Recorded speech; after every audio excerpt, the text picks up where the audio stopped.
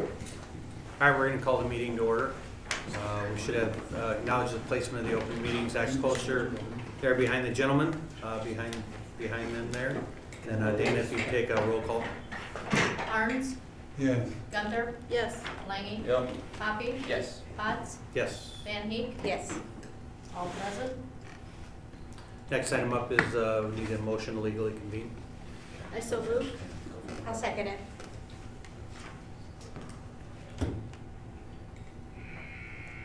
Potts? Yes. Van Heek? Yes. Arns? Yes. Gunther? Yes. Lange? Yep. Poppy? Yes. Motion carried 6-0. Next item is the consent agenda. We need a motion to approve the consent agenda. I'll make a motion.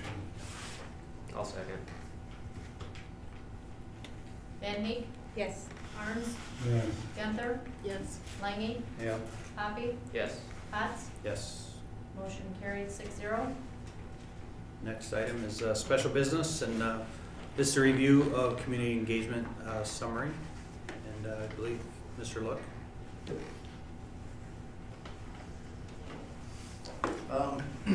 Like we've been discussing for a while, we do have several areas to discuss, so thank you for coming, board members, everybody else that's here.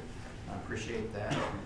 We're fortunate enough to have a couple guests with us tonight that are going to help with information and answer some questions for us.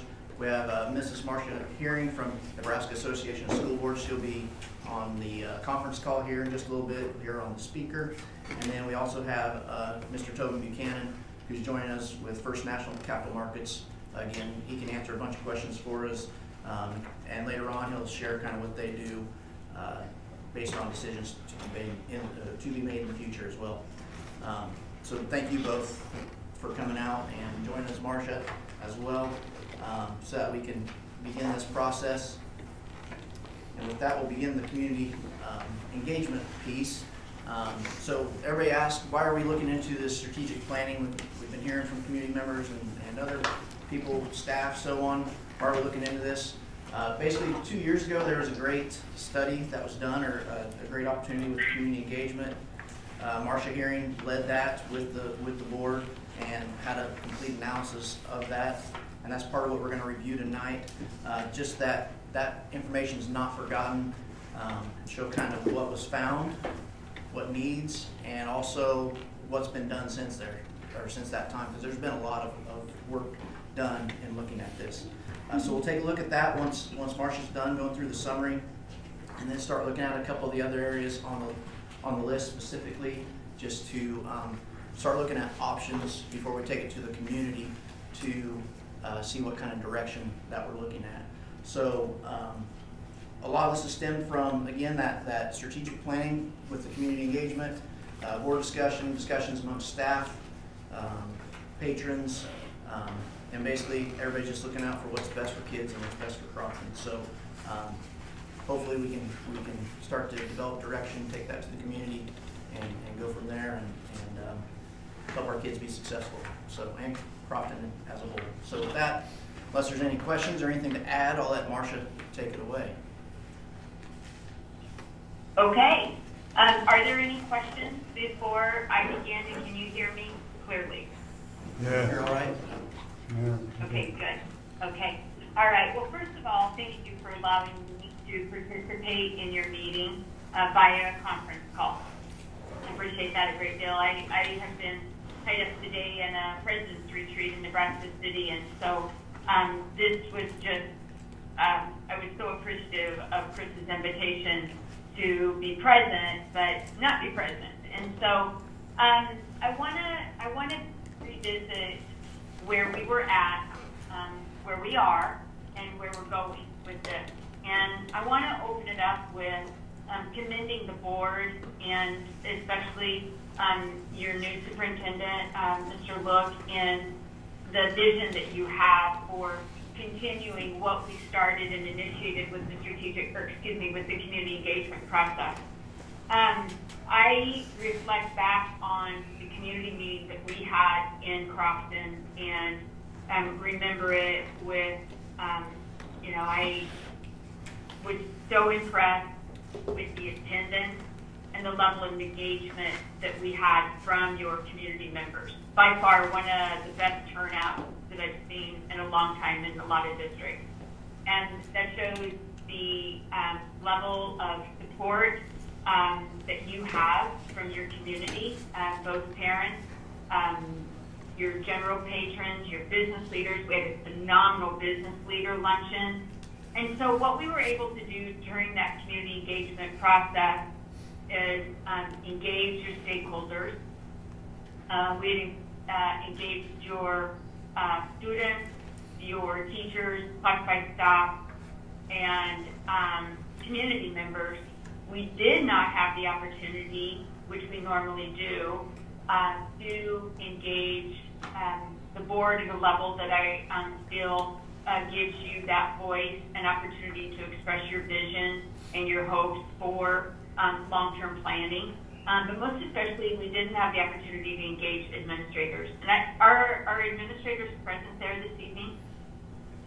Yes. Yes, 2 of us are here, and the third one will be joining us shortly. You're one short. Okay. Yep. All right. Well, so as we embarked upon now, because we had entered into an agreement for strategic planning, and we put that on hold because of the turnover of superintendent, it was really important to me that we complete your engagement process. And we didn't necessarily want it to duplicate further direction of the board, the community, yet we do want to engage the community. So what we tried to do, working collaboratively with your superintendent and his ability to vet with you as a board, what your priorities are, how you wish to approach this. We're taking as much data, all of the data that we collected through the community engagement process, and then we re-engaged our teachers, we engaged our administrators. I still want the opportunity to engage board members, and then we're going to be circling back around with our needs analysis, and the needs analysis that you have in hand will look very, very different when you receive that, when we present that to you and to your community at your strategic overview committee, which you're going to be talking about this evening. The purpose of your strategic overview committee, just for a moment I want to address that, is the opportunity for us to look at your mission statement, vision statement if you have one, motto if you have one, and belief or value statement. And it's not for the purpose of changing them. Please don't hear me say that. But a critical component of efficient and effective strategic planning is to be sure that we do look at our mission. Does it send the message to our patrons, to our parents, potential families that are looking at our district? Does it describe who we are as a district, what our culture is in our district? Does our vision statement articulate who we aspire to be in the future? And then that long-term plan, how do we align your strategic plan to your mission, to your vision, and what is identified as needs and priorities? So essentially what we will do is, after we complete the engagement of the stakeholders, we will combine the data that we currently have with the newly collected data, most recently, and it will be compiled into a needs analysis that will look very different than what you're seeing currently. That'll be presented the night that we meet with the Strategic Overview Committee. We will also involve that committee, the board, and any community members that attend that. We will be presenting to them what we have learned through the needs analysis, identified needs and priorities. Something else that we've had your administrators do, I will tell boards that you are only as good as the data that you receive. And so if something is not identified as a need in your data, how is it that we capture that, or what's the safety mechanism that if it's not identified in the data, how is that articulated as a need in our strategic plan? So in addition to the data analysis process, where we're drawing in this data from the diverse stakeholder group, we also have your administrators complete what we call a comprehensive needs index. So your superintendent is going to complete this rubric document through the lens of the district as a whole. Elementary principal obviously will look through the lens of being in my building, elementary building, what do I believe our needs are at? How do I assess the building based upon the different categories that we've included in that comprehensive needs index? And the same would be true for our secondary principal. And what that index consists of are key areas of an effective school system. And so it could be that they're assessing how well the staff in the elementary building utilize data to drive instructional decision making. Do we have a HAL program, for example, at the elementary level? What's our technology like? Do we have an instructional model in our school district, and how well is that being implemented at the elementary level? So my point is that our elementary principal may have a completely different analysis, and they utilize a rubric to determine where they feel that they're at in their respective building on any one of these given categories. Yet your secondary principal and your superintendent have the autonomy to look through a lens at what they represent, and they may rate their building or the district at a different level. But ultimately what that does is that's another component that comes into that need and priorities that we're looking at in our needs analysis. And that we will be very respectful of that data that we receive from the administrators to reflect that in the needs analysis. So we'll present that needs analysis to you as a board. And then what we do is we, through our assessment of the data, you will have percentages of the number of people that identified a need. You will have qualitative and what we consider to be quantitative data. And then we will also isolate for you what we identify as a result of the data as being the top 10 needs priorities in your district. Now, also be rest assured that when we build your strategic plan from that needs analysis, it will be very comprehensive. So for example, we may include something in there about the instructional model. Let's say that you have an instructional model that has been implemented or adopted, and we are providing professional development to our staff, but we're in the early stages of implementing that instructional model. You may find that that's still in the strategic plan, and administration will have the opportunity to look at the actual strategic plan once it is built and provide us input, direction, or modifying, editing, especially if they identify voids that we have failed to include in there that they anticipated would be reflected in the plan. Your strategic plan, when it is done, will encompass a 3 to 5 year long-term document or plan to drive decision-making at the board level, administrative level. And what we will do is we will take, once the plan has been adopted by the board, then we take the strategies from that plan and we send those back to superintendent, building administrators, and they have the opportunity to assess the strategies based upon greatest urgency, greatest impact, least urgent, least impact. And then the information that we receive from each one of your principals, we scatter plot that on an XY scale, and we're able to isolate number 1 priority in the plan, number 2, etc. You may have 12 priorities, you may have 8 priorities, you could have 20 priorities.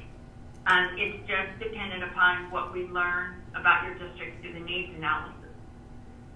And then once we do that, what that enables us to do is then put your plan on a 3 to 5 year timeline. So priority 1, this is what we would focus on. Now, make no mistake about it, that doesn't mean that administration may also be working on priority 3, maybe priority 6. But what we want to do is we want to narrow the focus of your strategic plan so that they're not overwhelmed and it doesn't die on paper because it's just too much to manage. I would also, another piece that we do is we'll also align your strategies. If you are a Nebraska Framework School, or if you're a Cognitive School, which used to be Advanced Ed, we align your strategies to the standards in the Nebraska Framework or Cognia, and we also align your strategy to AQuest. So when your administrators are filling out their evidence-based analysis, which determines your classifications, they're going to be able to model through that evidence-based analysis the areas that they're addressing within AQuest, within your accreditation platform. And then the last thing that I want to really commend you on is your willingness to look at how do we build a financial, align our resources to our priorities and our plan. And that ability to have that conversation, I think, is going to be very, very rich for you. I have several other districts that are in the process of doing something similar. And it's a piece that I actually years ago had a superintendent request, but we didn't have the mechanism to provide it. And so I'm really excited, and I'm putting a plug in for First National that they are providing this service. And I think it's incredibly powerful for you as a board to understand how can we ensure that we carry out that plan and that the outcomes are realized as a result of aligning our resources in a purposeful manner. So I commend you on that. But overall, what's so nice about Crofton is that we have invested something into this, but it's not lost on the fact that even though that was 2-3 years ago that we did this, we still have the opportunity to revisit, still provide you a comprehensive needs analysis, and then build you a quality strategic plan to support you in your decision making. And then what's going to be important is how you tie back your goals in your strategic plan to your board meetings, so that you as a board are seeing how your discussion items and your action items are linked to the goals. That enables you as a board to manage and understand the progress and success of your plan. Administrators will be able to build into Spark meetings if you still utilize that. They'll be able to build in presentations, attachments, handouts at your board meeting that link directly back to a specific goal, which enables them to be able to model to you that they are making progress on any given priority or any given goal.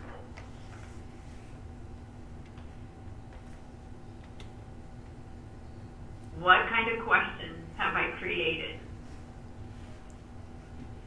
I do have the needs analysis still in front of me if you want to visit about that, but I want to, are there any questions? Because I know we've not really had an opportunity to talk through what is our process. Superintendent Book has done a phenomenal job of being my conduit to you as a board. And we're trying to really modify our process because you have been through the community engagement component previously. We've been trying to modify to make this economically feasible and yet still provide you with a quality product.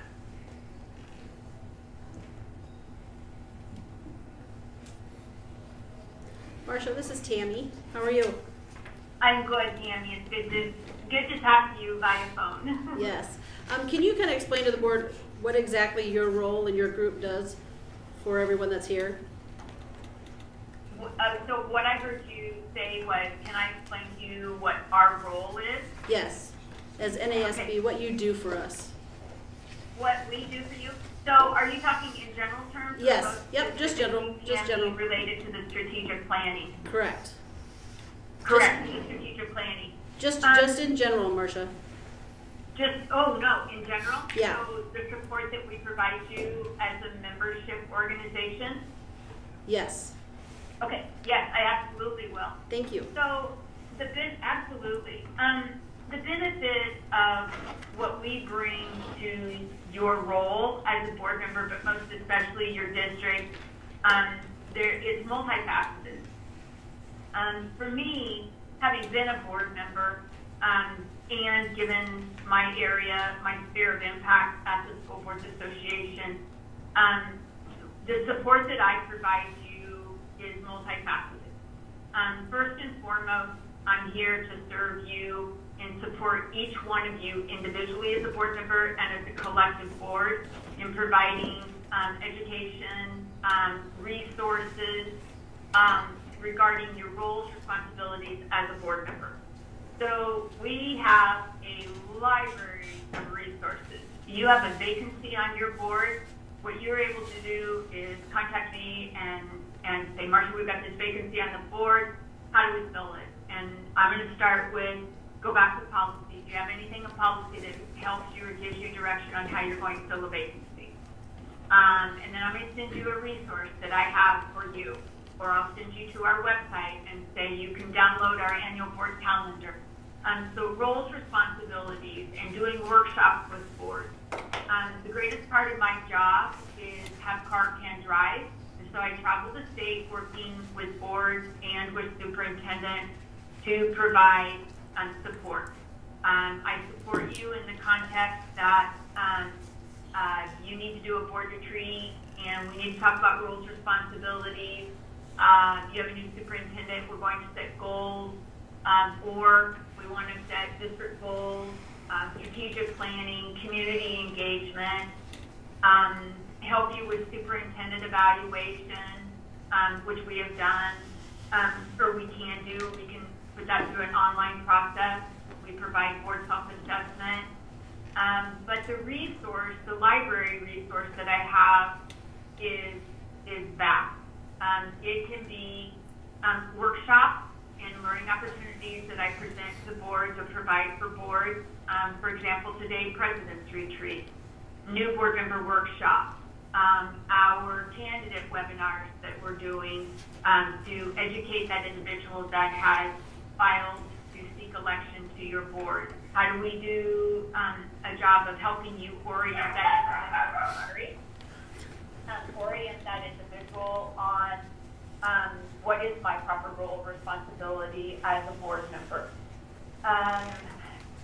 Mediation, sometimes it's helping boards work through struggles.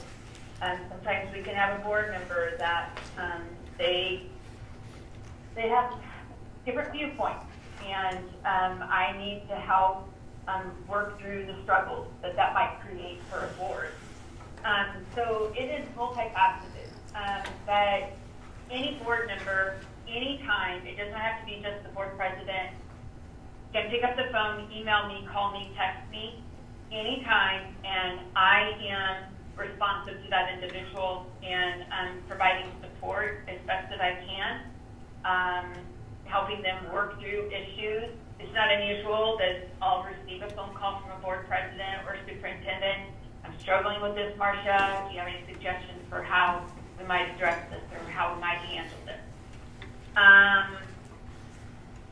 So that's one piece. So that's my department.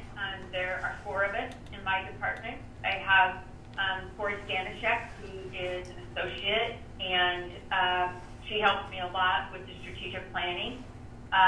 We have a data development individual, Melissa Lusk, and your administrators have had the opportunity to work with her. Teachers have worked with her because she administers all of our online surveys for community engagement, strategic planning. Carla Cruz, she's my administrative assistant. She helps with administering online superintendent evaluations and board self-assessment. So then, in addition to that, the School Boards Association provides you with Cap Insurance, which is a pool insurance, and I don't know if you're members of that, so I apologize because I don't know that. We have a superintendent search service. We have a technology department that provides our online board meeting platform, negotiation software. We have a policy service at the School Boards Association. We have we oftentimes describe our association as a three-legged stool. Number one thing that we do, our mission is to provide you support in your role as a public member of a board. And then second is advocacy. And so we have an associate director, Colby Kolash, that some of you might know who he is, be familiar with who he is, that we provide you and try to enable you to advocate on behalf of your district so that you understand how potential legislation can positively impact your district or potentially harm your district. And what can we do to help you to use your voice to engage and foster a working relationship with your state senator so that you're able to articulate to them, this is a problem for us, or we support you on this, and here's where we're at as a district. In addition to that, we used to have a legal counsel. We no longer do. It does not mean that districts cannot contact us regarding legal issues. You can. The only caveat to that is that if you have already engaged your school attorney on a matter, we're going to circle you back to your school attorney, and we want you to sustain that working relationship and follow the direction of your school attorney. It's not unusual that when I'm working with a board, if I feel like that's their best recourse or your best recourse, I will say this may be something that you want to contact your school attorney about. I am not an attorney, and I shy away from that as much as possible, but I am here to give you guidance on best practice. Let's see. We have our events, of course. I don't want to overlook that and the importance of that. But we are here to provide you learning opportunities to grow in your role as a school board member. I work with the superintendent as much as I work with the board. I represent the board first and foremost. But make no mistake about it, it's really important that I have a good working relationship as much with the board as I do with the superintendent, because I encourage and advocate for strong and positive working relationships between the superintendent and the board. One other area that I have spent some time in, and you have an individual in your district that is a member, is our administrative group. And we do provide support services and training for superintendent secretaries who serve the Board of Education. We do have bookkeepers that are a part of that organization, business managers that are also a part of that organization. But the office of which that group was developed was solely for those individuals that provide direct support to the board as a board secretary.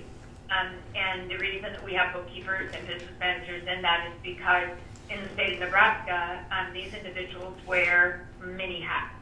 And just as much as they're a board secretary, oftentimes they are, in fact, a business manager or bookkeeper. And so there are very few organizations out there that provide professional development for classified staff. And it's just been a great group, a really great group. Have I addressed what you were looking for? Yes, definitely. Thank you. Okay, good. Hey, Marcia, Larry here. Larry. We have some district patrons in the room, and then kind of for the rest of the board, we have a new board member as well. Could you spend a little bit of time talking about, I think this is what you discussed, right, Chris? Just if you could walk us through just a summary of the last time. I think it's been about 24 months since you were here and kind of shared that either the summary of data gathered, summary of needs, or the recommendations. If you could kind of just highlight some of those things. I know we're going to go in a little more detail later, but if you could at least highlight some of those. Yes, I will. hang on, I'm gonna grab that. I'm actually at home, and that's, if you heard the new dachshund's voice there, hello is when my husband came home. So, okay, let me get myself back to the office. Okay, all right. So yes, what I have in front of me, and do you have the advantage of having a copy in front of you as well? Yep. Okay, good. Okay, so the one thing that I'm going to say to you, and I've already said it, but it's worth repeating, is that given it's only been 24 months, this document and the service that we provide when it comes to community engagement and strategic planning has evolved tremendously. And that's forever something that we're going to do. That's just how I operate in my department. We do not rest on our laurels. How can we always make our services and programs better? And that's the one thing that I didn't say about the School Boards Association. The best part of the membership, of your participation in our organization, in the membership, is that we're here to provide you programs and services at a reduced rate. We always have to be cognizant of the fact that we are spending tax dollars, and so we're not here to charge high dollars for the programs and services. We want to do it at a reasonable and respectable level. I'll utilize strategic planning as a great example. You know, the average size district being small that we've worked with all size districts. We've worked with Class A schools. We've worked with Class B, C, and D. Our smaller schools, the average strategic plan may be anywhere from $3,500 to $5,000. A Class A school could be $60,000 to $75,000. That might seem high, but I'm going to give you something to compare that to. We had a Class A school in central Nebraska that 2 years ago, well, it's been 3 years ago now, conducted strategic planning with a firm on one of the coasts. I couldn't specifically say the name of it right off the top of my head, but their bill for strategic planning with that firm was $250,000. So now I want you to compare that to what we were at when we were with Belgium. It is a far cry, and from what they were paying. I don't believe that you are also getting a watered down process or product either. We're just simply doing it in a responsible manner and trying to keep the cost as low as possible.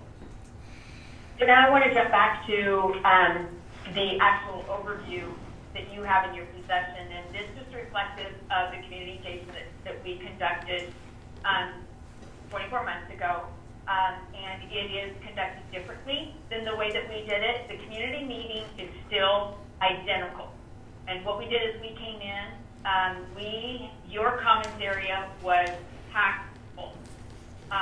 We had teachers, we had parents, we had retired, we had business leaders, a vast array of community members that were present for that meeting.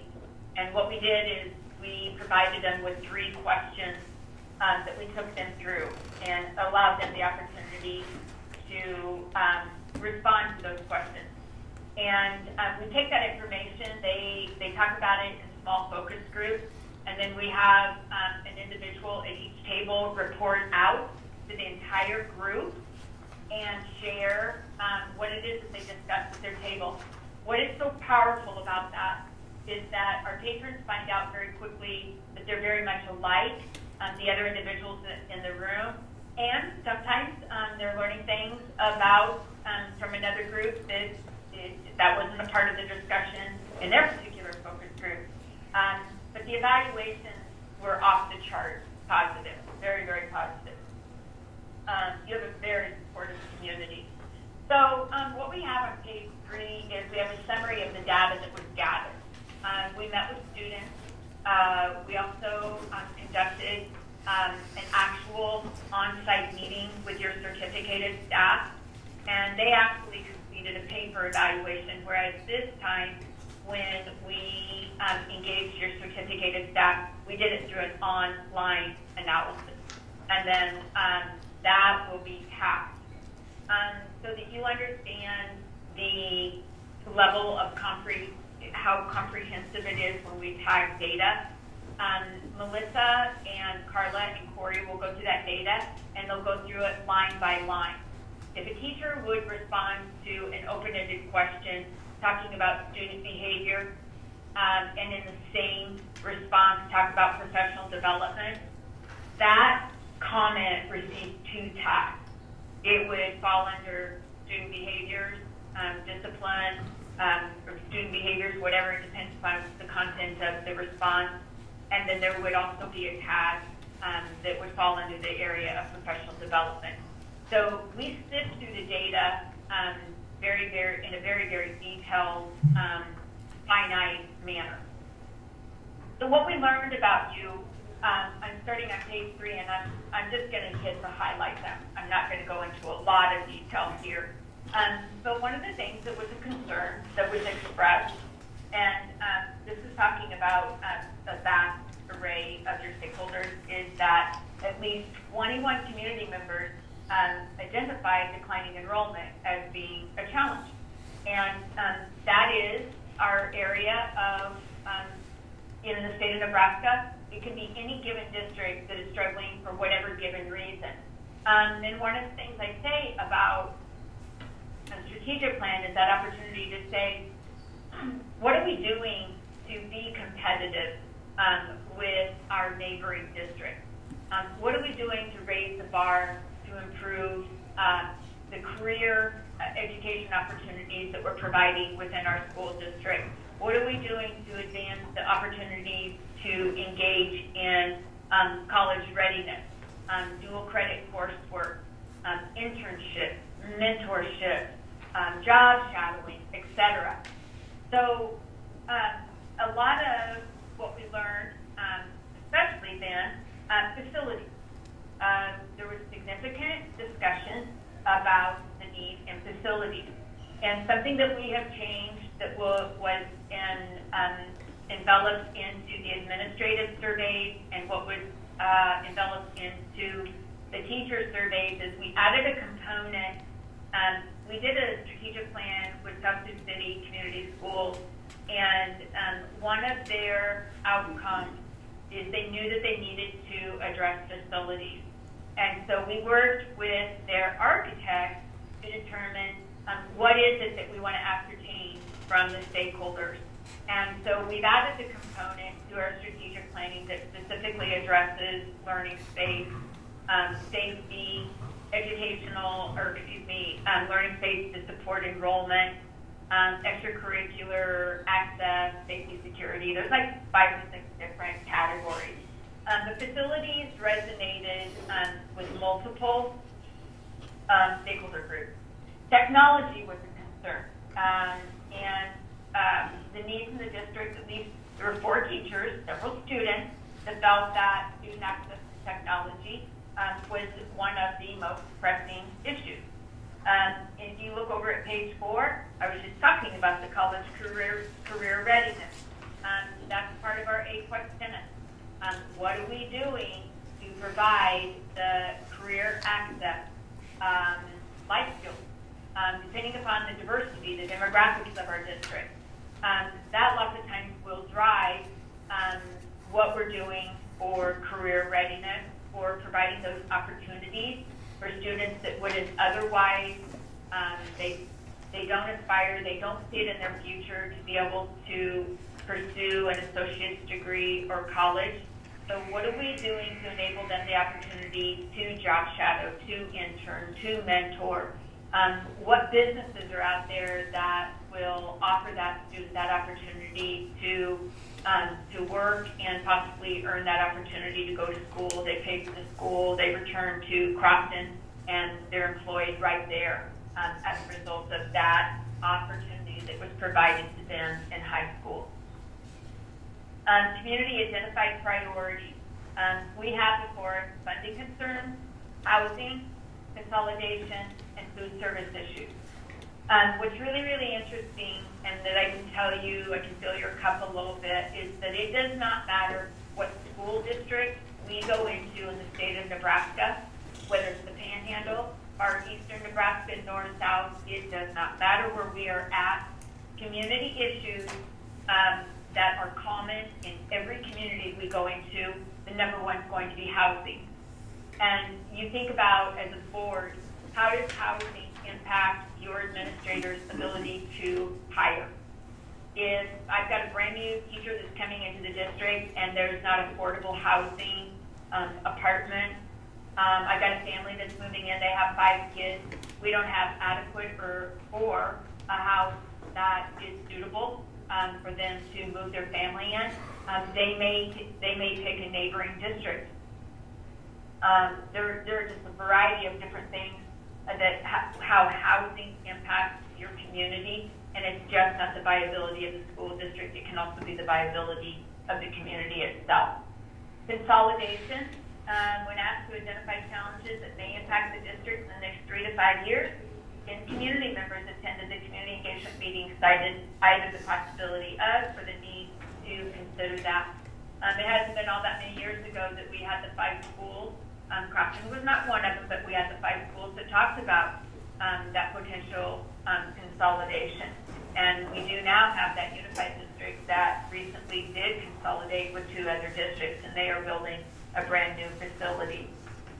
Staff identified priorities. So what we've done is we've broken it down by our different stakeholder groups, and the needs analysis that you're going to see sometime late February, what my assumption would be to early March, is going to do just the same. But communication was definitely something that resonated. And I will tell you that it was a little bit of why I wanted to revisit where we were at. And that is not a reflection of the superintendent. That was a new superintendent in the district.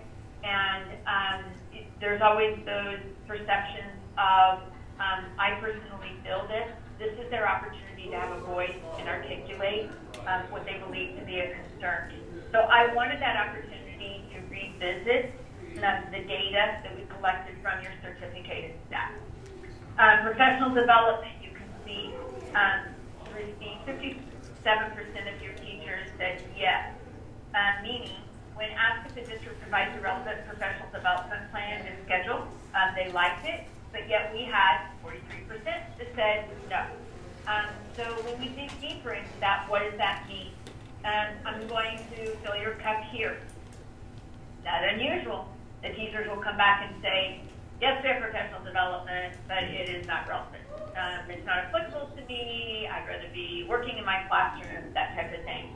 So this is not one that is necessarily a high-flying red flag, but we have to be respectful of the fact that this is how they feel.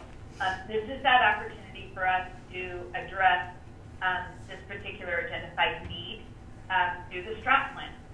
And then when we go to social, emotional, and behavior issues, again, much like housing, much like daycare, oftentimes, social, emotional, mental health issues is a significant issue in most every school. I'm going to say throughout the United States, but we are not isolated from it here in the state of Nebraska.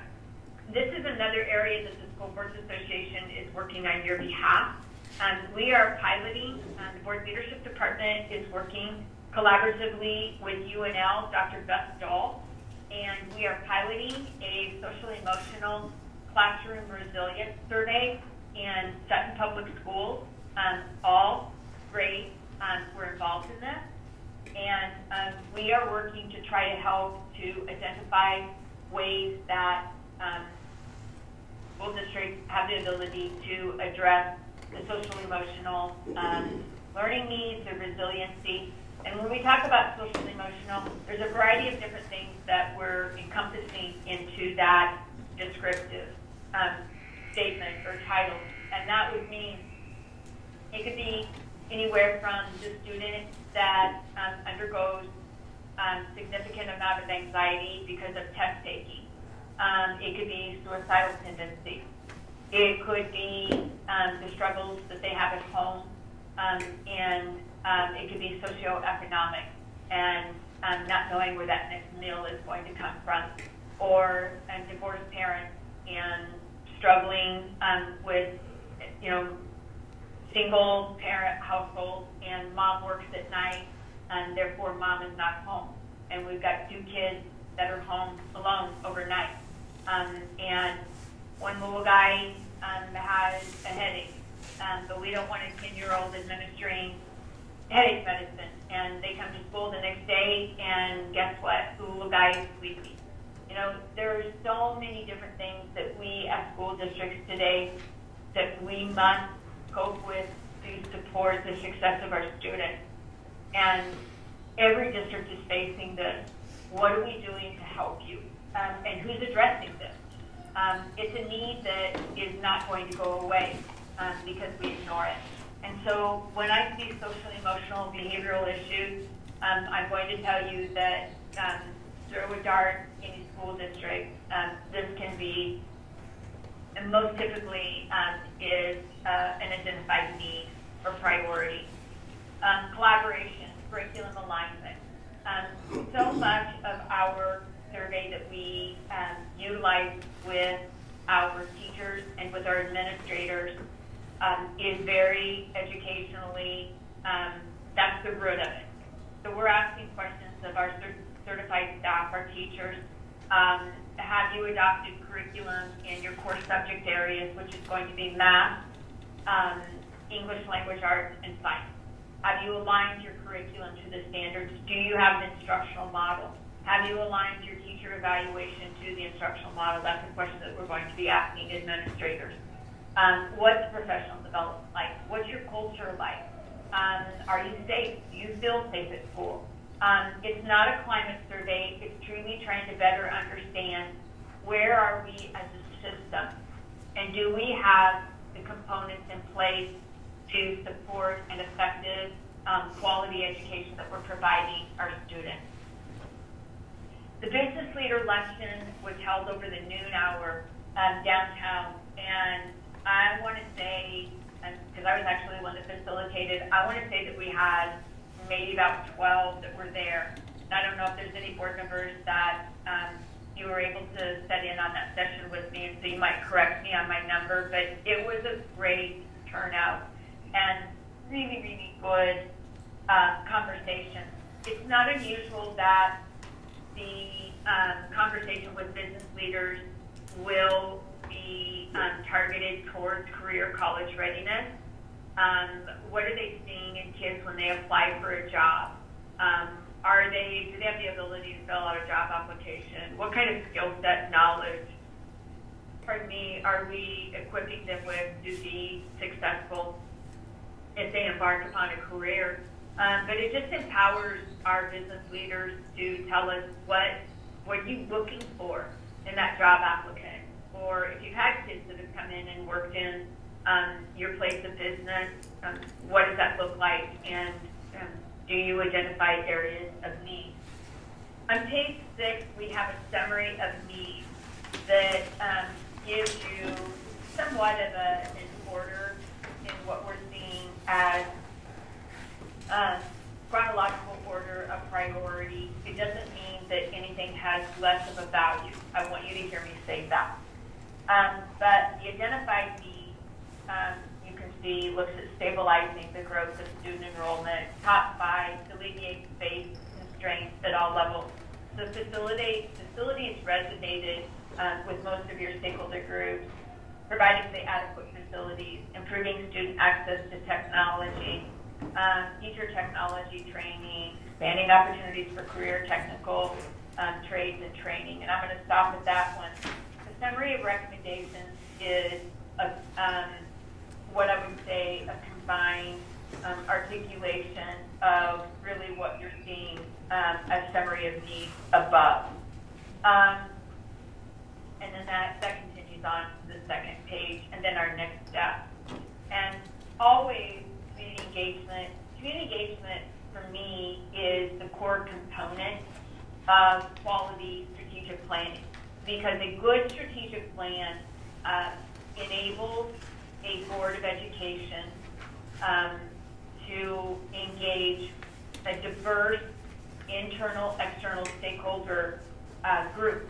And what I mean by that, internal is going to be students, classified staff, certified staff, administrators, Board of Education.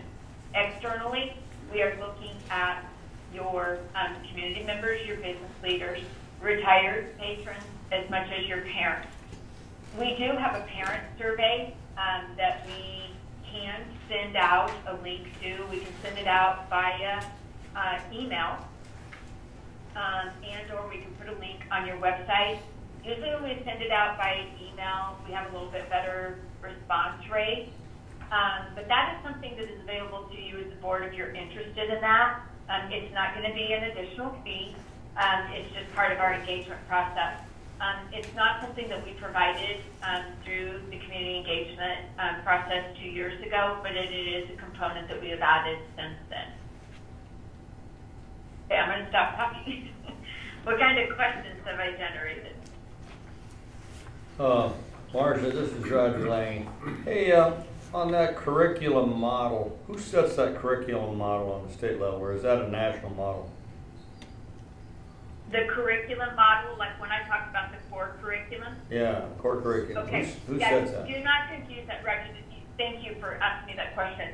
I'm not talking about, core curriculum like we've heard at the national level.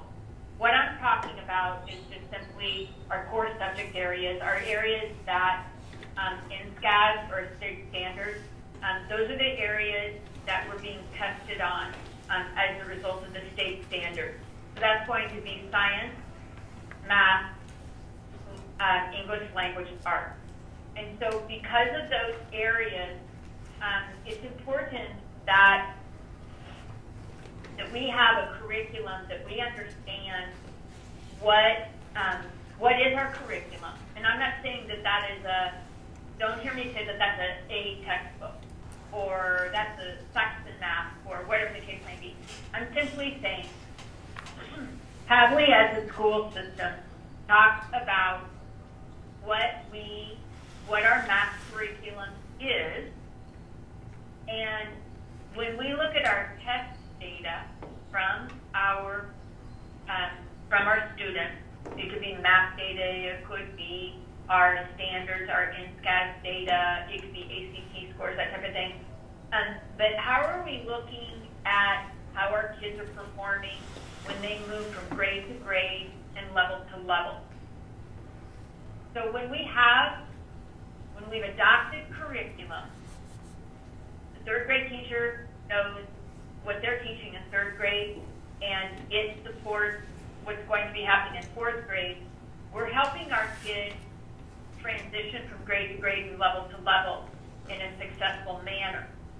It also may mean that your district, your teachers and your administrators have worked collaboratively to align your curriculum both horizontally and vertically, so that as kids transition, we're implementing concepts, theories in it to ensure their success as they are preparing for the standards, but more importantly, as they're progressing through your system. So I'm really glad that you asked me that question. We're not looking at the core curriculum from the national level. I'm just saying, in those core general subject areas, do you have an adopted curriculum? Okay, so what you're saying then is that you look at the test scores to kind of go back to see where we need to focus our curriculum on? Right. So, in other words, what I would say to a Board of Education, Roger, is I say, I don't expect you as a board to decipher data. I fully expect that you're receiving data from your administrators, and they're explaining to you the progress, success that you're deriving as a school district.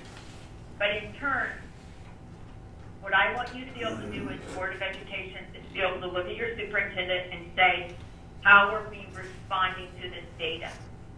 Does it mean that we need to update our curriculum? Does it mean that we don't have an instructional model? And so we don't have a consistent manner in which curriculum is presented to kids. We don't have a common language. We don't have a common instructional method that we implement in each classroom. So whether I'm in a 3rd grade classroom or I go to 4th grade, the teachers are presenting the material in a like fashion because of that instructional model.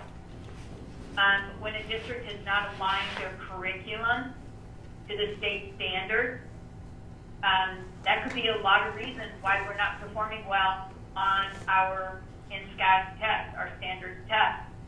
And don't hear me say that I think that we're teaching to the test. We teach a lot of other things besides just teaching to the test.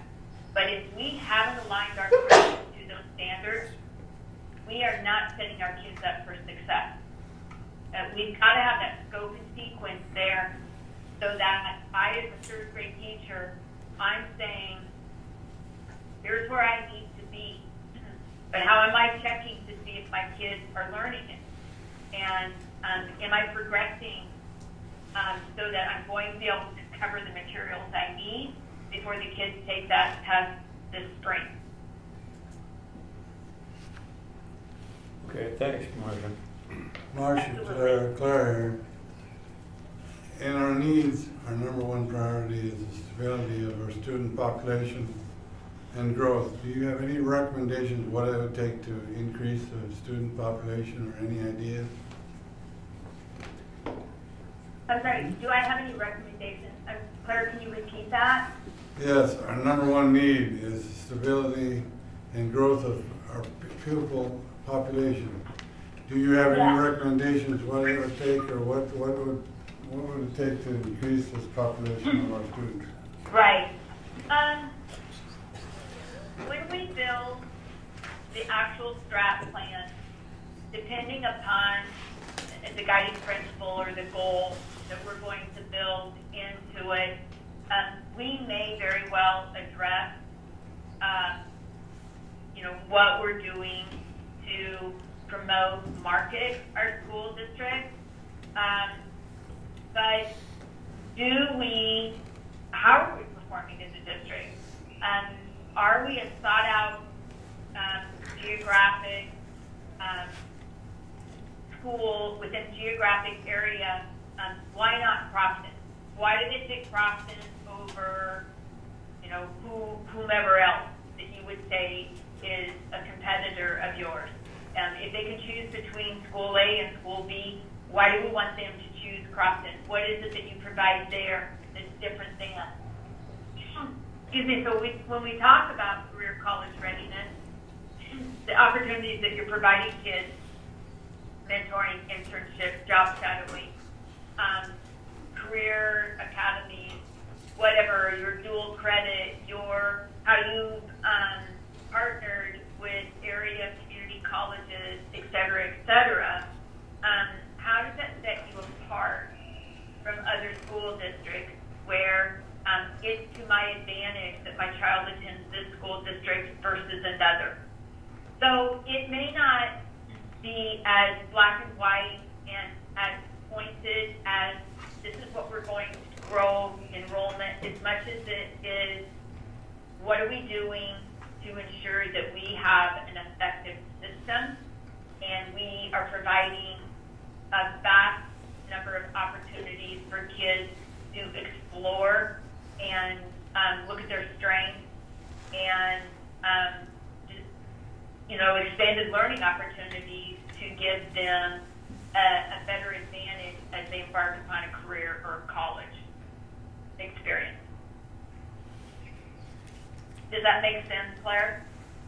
Yes, it does. Okay.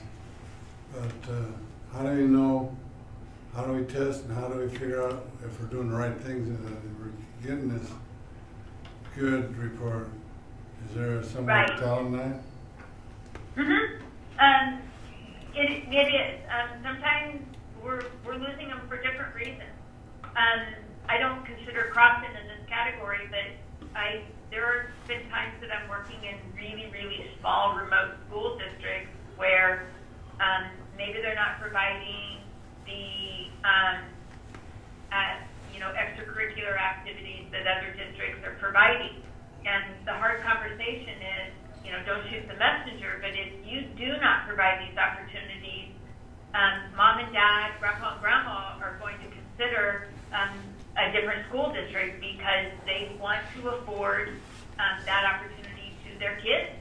And the reality of it is that we do have to continually grow and improve what we're providing as opportunities to learn, opportunities to participate, because we know that kids that are involved in extracurricular activities are far more, oftentimes more successful in the classroom because of the diverse opportunities that they have. So it's not as simple as just saying we need to grow our numbers. What are we doing to grow those numbers? Why are we making Crofton a destination point for academics, for other opportunities that enhance their learning experience in your district? Where do we go to get this information out to the public, what we do offer? I'm sorry, was that a question? Yes. What do you do? Do you advertise? How do you get this information out that what we do offer? Okay, you're right. What that ends up being then, Claire, is what are we doing to market ourselves? Yes. How do we know that? And more and more districts are investing in that PR person for different ways to, I describe it as, did you know? Too often, I go into these districts and there's amazing things happening, but it's the best kept secret about your district. And I'll even say that about your patrons. Do your patrons even know the great things that are happening in your school district? And sometimes what I'm going to build in is what are we doing to engage and educate our community members on the great things that we are doing? Or what is it that your community offers your business leaders that potentially a student in your district could have a full education because of employment as a student? They'll send them away, they'll educate them, and basically in return, we would like to see you work in our business for at least a minimum of 5 years to recover what we've invested in you. There are so many different things that you can be doing, but did you know to your patrons of how can we partner to provide a better education, provide opportunities for our students? Part of it is marketing. Another part of it is not overlooking the great things that are happening and understanding that that's not commonplace always in every district. That's what I typically find.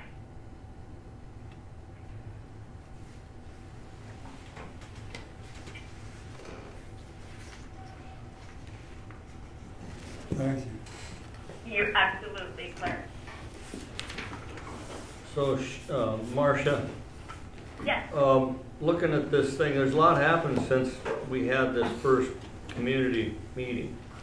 I don't remember if we had bought the land that we bought on both sides of the original school. Yes. Yes. Was that after that or was that before? I don't remember. I believe it was after the community engagement. Okay, and then the other thing is, one of the items was in behavioral that look at hiring a full-time elementary counselor. We've done that. So, Perfect. Right. So, yes. how do we update this thing so we don't keep going over the stuff we've already done?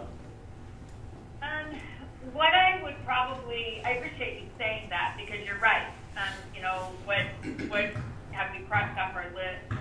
I think that it would be a benefit if I will work closely with your superintendent to address identified needs that we have in here, how maybe they have been carried out.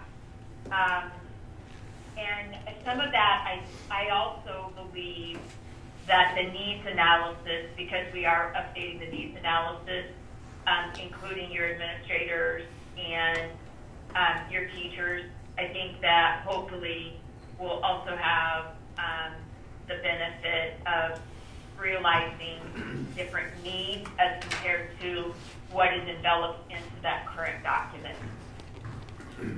Okay. Yeah, and Marcia, I think part of our next part of this, we're going to kind of walk through those identified needs and kind of where we're at. I think Chris is going to walk us through that. So we're red on some, green on some, yellow on some other things, but we do feel pretty good about a lot of the stuff we've accomplished since that 24-month ago meeting. I think that would be really important to the process, because I agree, we need to put our energies into what's going to be a benefit to you, and including items that have already been taken care of. It's silly, for us to invest our time.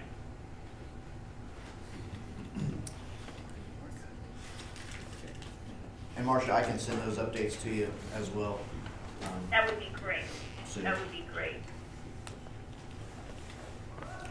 Thanks for making the time for us, Marcia, on short notice. I think that we figured this out last Friday, so I appreciate it. No problem. I really appreciated it. If you have questions later in the evening, I am home this evening. I'm not traveling. Do not hesitate to text me, call me, and I'll be available to you. Okay? Thank you. Thank you. Thanks, Marcia.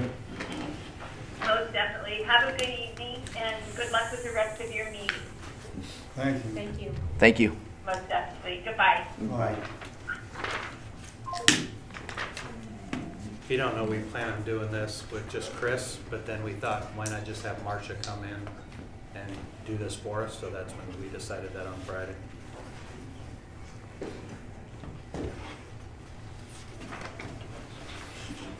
Questions, comments, anything before we move on? All right, so I'll hit on kind of what we just discussed there, basically identifying, so this is the list of the identified needs that were on the analysis. And then, like it says there, red is there's no considerable progress made, blue some progress made, and green considerable progress made. So we'll buzz through these. We've hit on some of them we have not. So again, we'll go through it fairly quickly here. So the first one, there's stabilizing gross student enrollment. We've kind of discussed that already, but just working with community and then getting out there. The last 5 years, really, I looked at the enrollment, and we're actually pretty stable the last 5 years. So we're holding pretty good there. So is that red then? So what's that? So is that red? I mean, I feel like we have a lot of students that option enroll in our district. We do have We're actually up. For my 5 years being here, we're actually up in enrollment. The year before I got here, only 26 graduated. The year I got here, only 28 graduated. The year after that, only 30 graduated. I think every class right now has over 30 kids in it at the high school. So our enrollment's actually up in the 5 years that I've been here. You know, I think there's like other people moving back that have had kids. You know, who have open enrollment. And we got 15, 20 more elementary kids, and I know our option enrollment is higher than any district around us. So I guess I'm wondering if that's red. Well, I think we marked it as red because we haven't done anything to really talk about that, but I'd say we're definitely green on the number. It's just we haven't spent a whole lot of time figuring out what we're going to do or discussing it. But yeah, you're definitely right. We're probably green on the data, but red on what we've done to discuss it. To do something about it. Gotcha. That makes sense. The next two are two that we'll discuss in more detail a little bit later, with the alleviate space constraints at all levels, and then also providing adequate facilities for extracurricular activities at the high school. Like I said, we'll go into more details on those here just a little bit later and get some more information. Improve student technology across all levels. That's green. There's been a lot with that. We're continuing to work on that. Hopefully fulfill one-to-one at the elementary, not this year, then next year. But we're getting closer. We're also starting to update things like smart boards and work on our infrastructure Infrastructure at the elementary is a big one on our list for this summer with our technology guys. Also, improved teacher technology training through in-service. All those items are usually taken care of. We're actually next year looking at taking the teachers to NETA, which will be a great opportunity for all of them to grow in technology and meet their own personal needs in their classroom. Expand opportunities for career technical trades training. Done a lot with that. Mentioned the land purchase. That's helped the FFA really build their program. They get to go out there and take that from the start of the season, grow a product and all the steps that they have to do with that, and engaging with community members as well. Mr. Sanger with the CTE lab and CNC platinum cutter. Huge upgrade out there. We've got distance learning students coming in.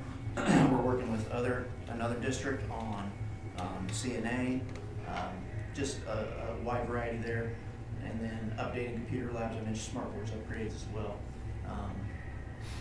Anything else to add on the CTE, Mr. Ostermeyer? Well, the college and career readiness class, we start off in I think the same year this was put out, where we have kids that have to go out and do 4 mandatory internships and get out with different people and see what it is they want to do. I think that's been a big help for some students. Also, that helps them write resumes, helps them get their cover letters, and they also do mock interviews with different community people. Have come in and actually put kids through interviews to kind of help them and critique them and say, okay, well, here's something you did really good, here's something you did well. So I think those are some opportunities we're giving students their junior and senior year, along with our distance learning, our dual credit classes.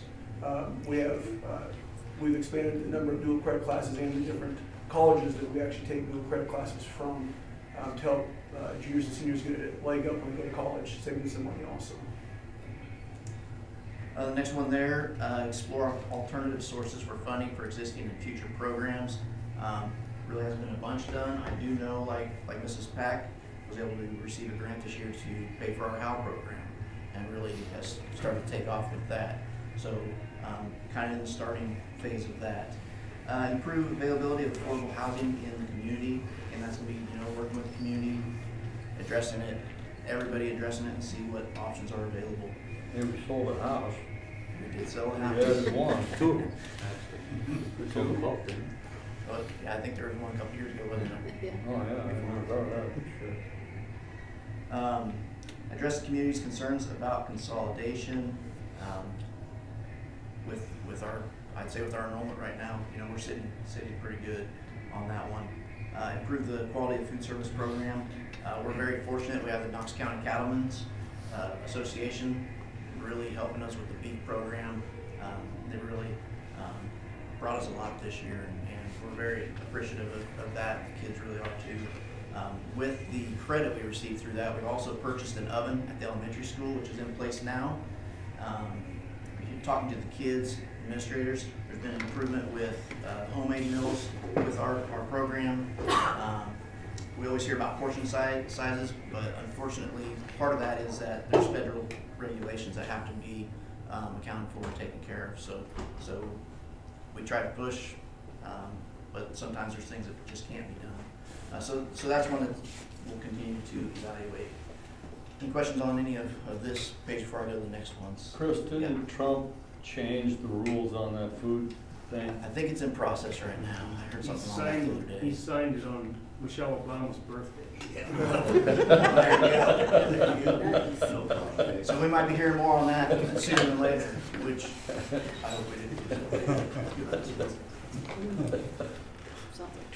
We made progress. Chris, I think you had do you have another page of these? I have another page, Okay. yes. Yes. I'll just go to that. All right, continuing on. So improved communication and opportunities for collaboration among staff at all levels. Working on that with in-service work time, collaboration, looking at options for future possible curriculum leader to help align that curriculum K-12, which is a goal of ours. Provide relevant instruction related to professional development to staff. Again, kind of falls in line there. We always look at the professional development, what's going to meet the needs of our students and our staff to help them grow. Let's see here. Ensure that teachers have adequate time and resources to prepare and implement effective instruction. So we're not just providing them with in-service days, but also work days to sometimes it's guided, sometimes they have time on their own to get that in, along with the time that they have daily to work on that. Also, we have, like I said, Mrs. Pack, who's our instructional technology leader. She's able to work with both staff and students to help them in that area. Improve social, emotional, behavioral support. Students, mentioned elementary counselor that's full-time now. There's resources with ESU. I've been talking to them a little bit about a possible team that addresses social, emotional from within our district if we have those needs. So those are some things we're looking at, because that's always increasing. Unfortunately, those needs are. And then align curriculum across all levels. I kind of mentioned that already. Just trying to work with our instructional leaders, our teachers, to get that in place so that we can provide the best opportunity for kids on that. And that pretty much sums up that area. Any questions at this point? I just thought another identified need was the pre-K daycare situation. We've talked about that a little bit. Yeah, there's nothing that's been done with that at this point. I did see, like, we have a conference coming up in the spring, the NERCS conference that the board and myself attend, where there's some schools there that'll be talking about how they found grants and were able to fund their K-12 or their pre-K program. So looking forward to hear how they do that. And I don't know, maybe Mr. Buchanan has information on some of this as well. Okay. So yeah, definitely something to look into. Yep, I think the pre-K and the dropping their kids off daycare was a big one when I looked through all the interest from the community. So that's going to be one of our things we have to consider also. And that'd fall in line as well with having the space to do it. So right now we don't. Yeah.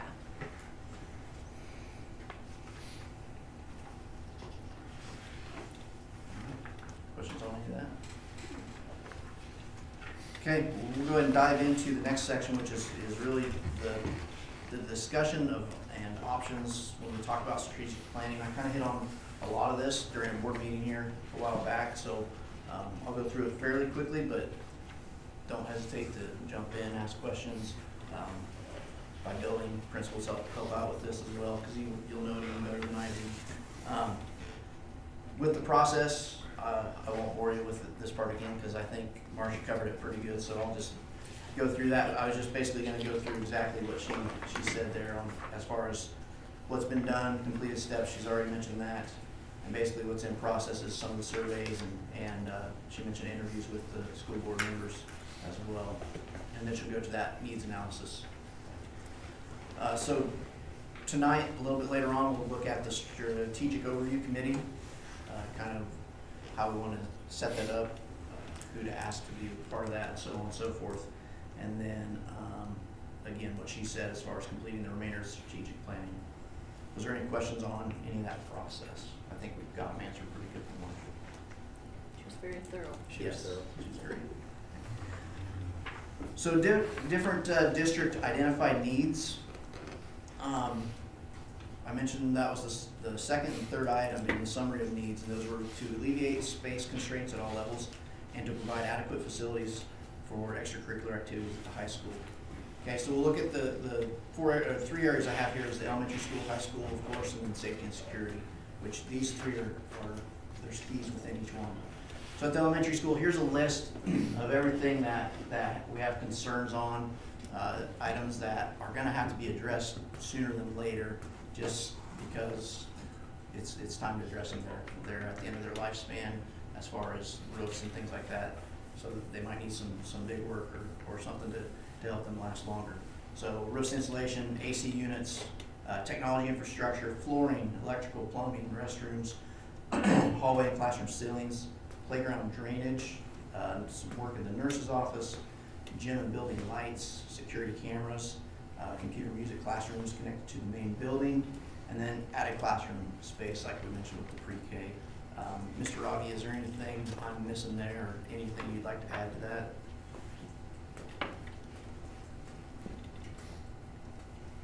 Any questions on I don't know what's left. Sidewalk, keep the sidewalks. Yeah. Sidewalks there. Yeah. There you go, yeah. So yeah, there's a lot of concerns, a lot of things that we need to figure out what we'd like to do with them, basically. High school, gym floor, I put this on here, it's up to get fully sanded down, not this summer, the following summer. Locker rooms, we only have 2 locker rooms. We have no wrestling room. Our weight room's fairly small. If it was larger and had an outside entrance, we could maybe get the community involved with it, offer an opportunity there. Classrooms, or short classrooms up here as well. We build a weight room, that'd be 1 more classroom. Commons area floor, I don't know if you've noticed, but we have some pretty good cracks running through there, so we're gonna have to address that fairly soon. Security cameras, CTE building, this is in some discussions I've had with Mr. Singer and Mrs. Mann on options. They've been looking at some different options for the students that may provide us some bigger opportunities in the area.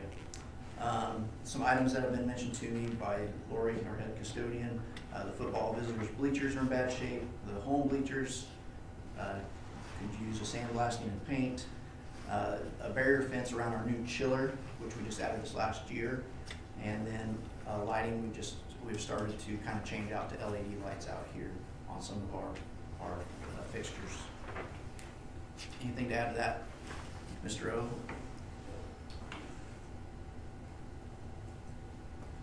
Not off the top of my head right now, that covers it. I mean, my main concerns since the first day I came in, I've expressed several times, is locker rooms, having junior and high school kids together, having girls and boys sharing the same locker room during home events. That's a major no-no compared to when you talk to lawyers and school safety and school law. But it works here for now. And then also with the wrestlers, when I first got here, they're above the bar downtown. They weren't even on site, and now they're in their commons, which I appreciate. Caden, he's a great wrestling coach, done a nice job changing the program. He doesn't worry about that stuff, but they need a spot. It's one of the things that it's hard to build something if you don't have something for them. So looking at some needs there and some different things we can do to help that out. So. Yeah, and speaking of those, like with the locker rooms, that could, if we had more locker rooms, we could host more, which could provide opportunities across the community, restaurants, gas stations, all those places.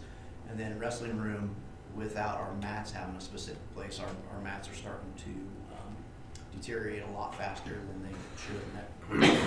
$10,000 to $15,000 a mat. So definitely areas of concern. It would also be nice to have a stage. Yeah, that's another one I should have put on here. That's a performing area for our one act, our speech kids, our. It'd be nice to have a stage. It really would. Yep, absolutely. I just threw this on here. I've already kind of mentioned it. The security cameras, they need replaced across the district. The ones we have are in poor shape, not doing a very good job. And then another item that would be great to have, just because it will make it so much more secure, because we don't know who has keys, how many keys are out there, whatnot. A key fob system would help with that tremendously, and it would really help with the safety and the security of our district buildings. Anything to add to those, guys? Our camera system's so bad that it's almost like having nothing, pretty much. Well, didn't we get something at the elementary and you say it's not very good? Our camera system's inadequate and non-functional right now. Yeah, because you can't, if I go up to the door, you can't really tell it's me. Oh, no, that's okay. I'm talking about the cameras in the hallways. Yeah. Oh, in the school? Yeah. Yes. But the outside one, the entrance ones, they're okay? Yeah, those are fine. Yeah, those are fine. Okay, I took that the other way. Yeah. And then plus, I think everybody in the community has a key to the elementary school. So. I'll get you one. I don't. It's that way out here too. I know what you're saying. All right. I think reading some of these, like a community type center, community library, or if, if we're gonna do some with the library, getting the community involved, I think is good too. Like I think Lowell does that, community library, like you talk community weight room. I can't room. I've seen it at another district too. I can't remember where it was, but they did that. And they liked it. Really liked it. So I put together just some of these are pretty specific estimates. Some of them are estimates. They weren't full details, but they're on here. So the roofs, we know at the elementary here, we're looking at 3 different roof areas along some electrical work. You're looking at between $180,000 to $200,000. Just talked to the guy today to get this quote on the AC units. It'd be approximately 3,000 each. We need 9 or 10 of those. At the elementary, you're looking at about 30,000. I could be off on that number. Is there more than that? Probably. Should it? Okay. So you're looking around 30,000 if we use split units and do it off 2 classrooms. It might be a little bit cheaper, but you still have electrical work probably on top of all of this, and making sure that our electrical in place is sufficient to support it. Tech infrastructure, it's going to be roughly around $15,000 to $30,000, but we have some E-rate funds that will help with that cost, and that's actually on the list for this summer. If you haven't heard about how the internet's at the elementary, if you go to one end of the building, you're looking at about, what, 100 meg, but the other side, you're down to 10 to 20 at times, because there's some faulty wiring, there's some discs aren't in the right spot. Our 2020 guys have come in and done some work with that, but there's still a lot more to do, so that it can support the one-to-one down there. Flooring, I didn't have a price on there, but it just depends on what you're looking at. We priced out a classroom roughly about $3,000, and that process hasn't been started, but there's always, you want to keep that rotation going to keep our flooring up. The unknown costs, and a lot of these are huge costs, would be like the electrical. We know there's a lot of electrical issues down there. Plumbing, again, a lot of issues with that, and we're talking plumbing and electrical. That there's some cinder blocks. There's areas that will be very hard to change out.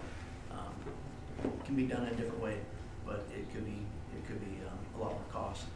Playground drainage, if you're on the north side, the skating rink I think is set up at this point, probably. It's pretty icy out there. Nurse's office, there's no water going to the nurse's office, and some other needs there. Hallway and classroom ceilings, if you ever go in there and take a look up, there's some issues from leaks and different things at different levels. Lighting upgrades, just we need to begin that process at some point to change over to LEDs. The gym can use an upgrade with lighting as well. It's the old system in there. We mentioned add classrooms, huge cost, and then whatever else is on the list. These are the costs, like I said, they're unknown, and I'm not sure what they'd be. I'm sure they'd be fairly high, especially the electrical and plumbing.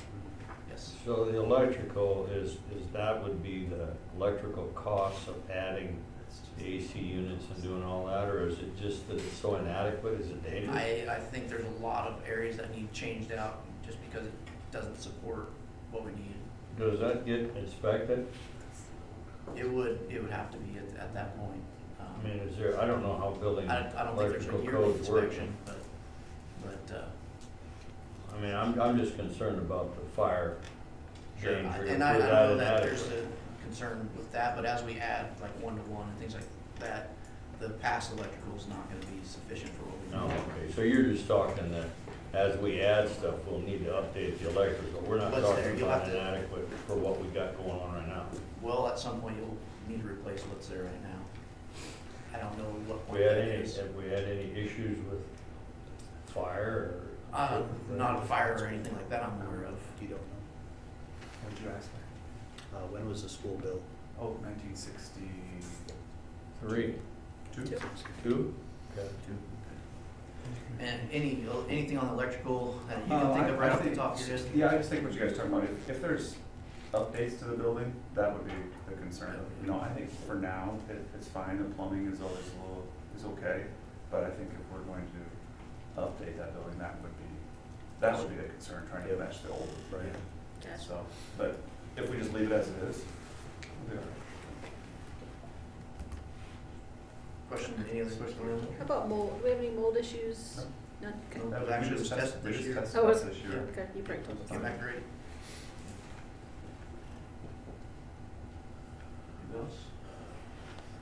high school gym floor, to get that sanded down, looking, the quota is right between 20 and 24,000, depending on what you go with. Chiller barrier fence we estimate is going to be about $2,000 to $4,000. It might actually be a project for our students in Mr. Sanger's class. And then I mentioned lighting upgrades. We've just been changing out LEDs as needed. So instead of buying regular, what are they, fluorescent bulbs or whatever, we buy LEDs and change them out because you eliminate the ballast. And so it works out pretty good. The unknown costs: locker rooms, wrestling room, weight room, adding of classrooms, and then commons area floor, because that'll depend on what kind of flooring we go with. And these are all probably costs that an engineer or maybe Tobin knows more about as well as we get to that point. Any questions on anything with that? Does the high school have a nurse's office Yes. with a sink and water? Sink and water, yeah. Okay. Yeah, it's utilized for a lot of things, but yeah, it says it's had a own bathroom in there, there's a cot in there, there is a running water with a sink in there. It also gets used as our counseling room at times. It also used, it's just, we're short on some rooms, so, yeah. Any other questions on the high school? Safety and security, I've kind of mentioned it. Security cameras, I've got quotes ranging from about $30,000 to $100,000, which we'll talk about a little bit more probably at our next board meeting or the ones following that. And then I've got a guy actually coming to check out for key fob systems, but they said roughly you're looking about $2,500 to $3,500 a door. And if we went, I estimated 10 at the high school outside doors. Of course, we don't have to do all doors, but 10 at the high school, 7 at the elementary, you're looking between $40,000 to $60,000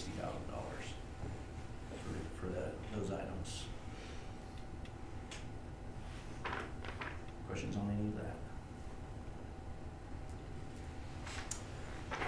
Just to mention some other areas of need that I keep an eye on, and kind of building a list of things as we replace and develop a plan. Technology, I mentioned we want to finish that one-to-one K-12, and it's going to be continuous updates every year with technology. We'll just have to get on a rotation of updating so many iPads or so many smart boards, so many, like this year, teachers' computers are on the list. Staffing, always looking at that as an area of need. I mentioned curriculum. There might be an opportunity to do something with the curriculum area, and then other areas of need as needed, whether it's with social emotional or nursing or items like that. There's some items to discuss. Vehicles, just so that you're aware, we'll keep track of that, and we'll have to replace one, over time we'll replace them and try to develop a plan for that. Snow removal and other district equipment, just as needed, working with the custodians.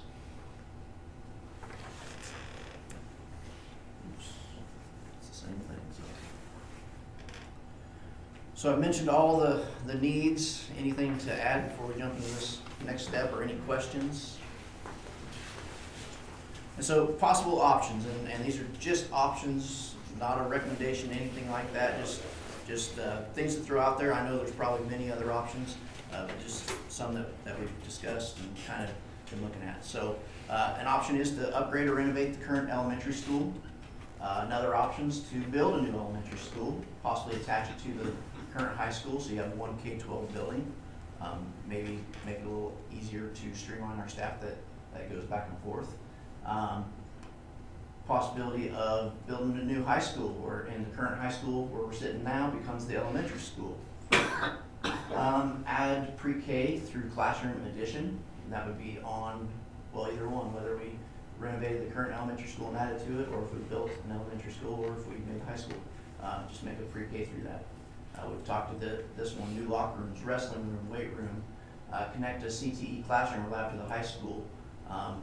Also talking with, like Mr. Sanger there, we do have the land if we want to do something there to bring in some outside agencies, some outside schools, create more distance learning opportunities,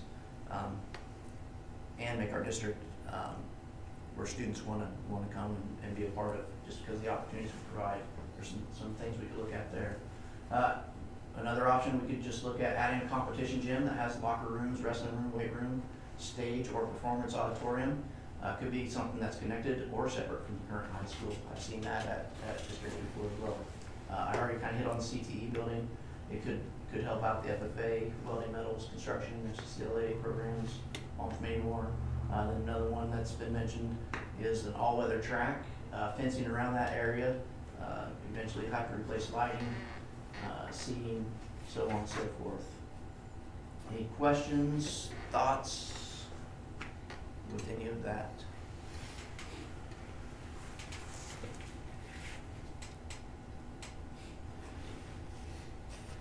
So next question is always, how would you pay for something like any of these options? Mr. Buchanan's here to kind of talk about what they do. He might be able to answer some questions with this. I put Matt Fisher and Carl Dietz also work with him, so I put their names on there as well. But feel free to ask him questions, and I'll let him kind of do his thing and tell us what they can offer. Jump right in. I got one more question. Oh, sure. So, like next steps on this, this is where we get the, what do we call it, the SOC? Yes. Those people involved, get a whole bunch of community members involved and try to find out exactly what the community wants. Mm-hmm. And then at some point have another community engagement meeting to get a lot of feedback. Yes. So they steer us in the right direction. Right? Yeah, we'll use the SOC committee to not only look at the strategic planning, but I think also some options, and then kind of narrow down our options, whether that's this group or everybody, and then present options to the community, because we really want to hear what they have to say. That's what you guys have said since day one, is we want their feedback so that we can make a decision based on what the community would like to see. So yeah, those are our next steps.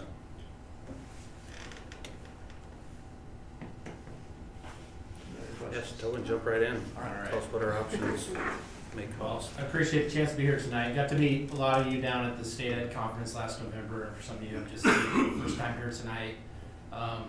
Honestly, I know, yes, we're a business, and we'll get to that part eventually if that's a good fit. But I think tonight, maybe just being a resource, first of all, to talk through some of these things, share with you guys and the public on what we have seen other schools do as they look at ways to tackle some of these issues. So very common issues across a lot of buildings. A little bit about my background. I was an educator for 16 years, 6 years as a superintendent out west in Grant, Nebraska, and we dealt with these issues. We had some buildings and we were a consolidated district, and you get to the point that you're just trying to, I think, have a efficient plan for how you're trying to address building needs, and as you have aging facilities, trying to figure out if there is a point that there's a better option, or you're trying to make sure you don't invest somewhere that maybe down the road you go away from that, things like that. Just making a good decision, having a good plan,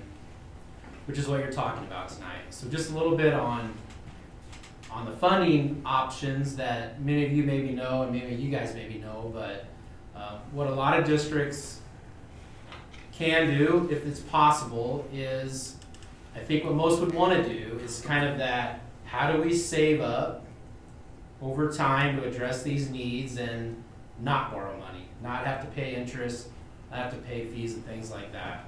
So you're currently, this fiscal year, you guys levy a little over 4 cents in your building fund, which I know you all know. I don't know if everybody else knows that, but that generates about $250,000 a year. And that building fund is for things like land acquisition, site improvements, facility improvement, really new items or expansion and things like that. You also have a depreciation fund that you utilize. I think your current building fund has about $700,000 in it, or will at the end of this fiscal year, minus whatever you're spending on projects. You have a depreciation fund to address facility things that wear out, or vehicles and things like that. So the one question we always get asked is, well, how do we just save up? Let's just save up over time and tackle these things. And that is a good option. And you guys are in a situation that your overall levy right now is about 75 cents. Your levy lid is $1.05. So technically, not saying you should or would do this, but technically the board could maximize their building fund to 14 cents a year. That's the most you can levy in your special building fund is 14 cents, as long as that levy and your general fund levy don't exceed $1.05. If you did that every year, you could generate about $850,000, I believe. So that's not chump change, that is some money, but what we're finding with a lot of districts, if they have enough needs or growing facility needs, that you can pretty easily, and we could help you do this, look at what the cost of your projects are.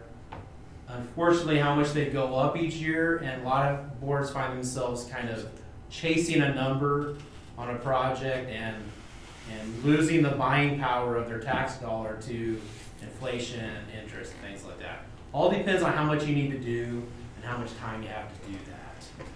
But that is one way that people tackle that.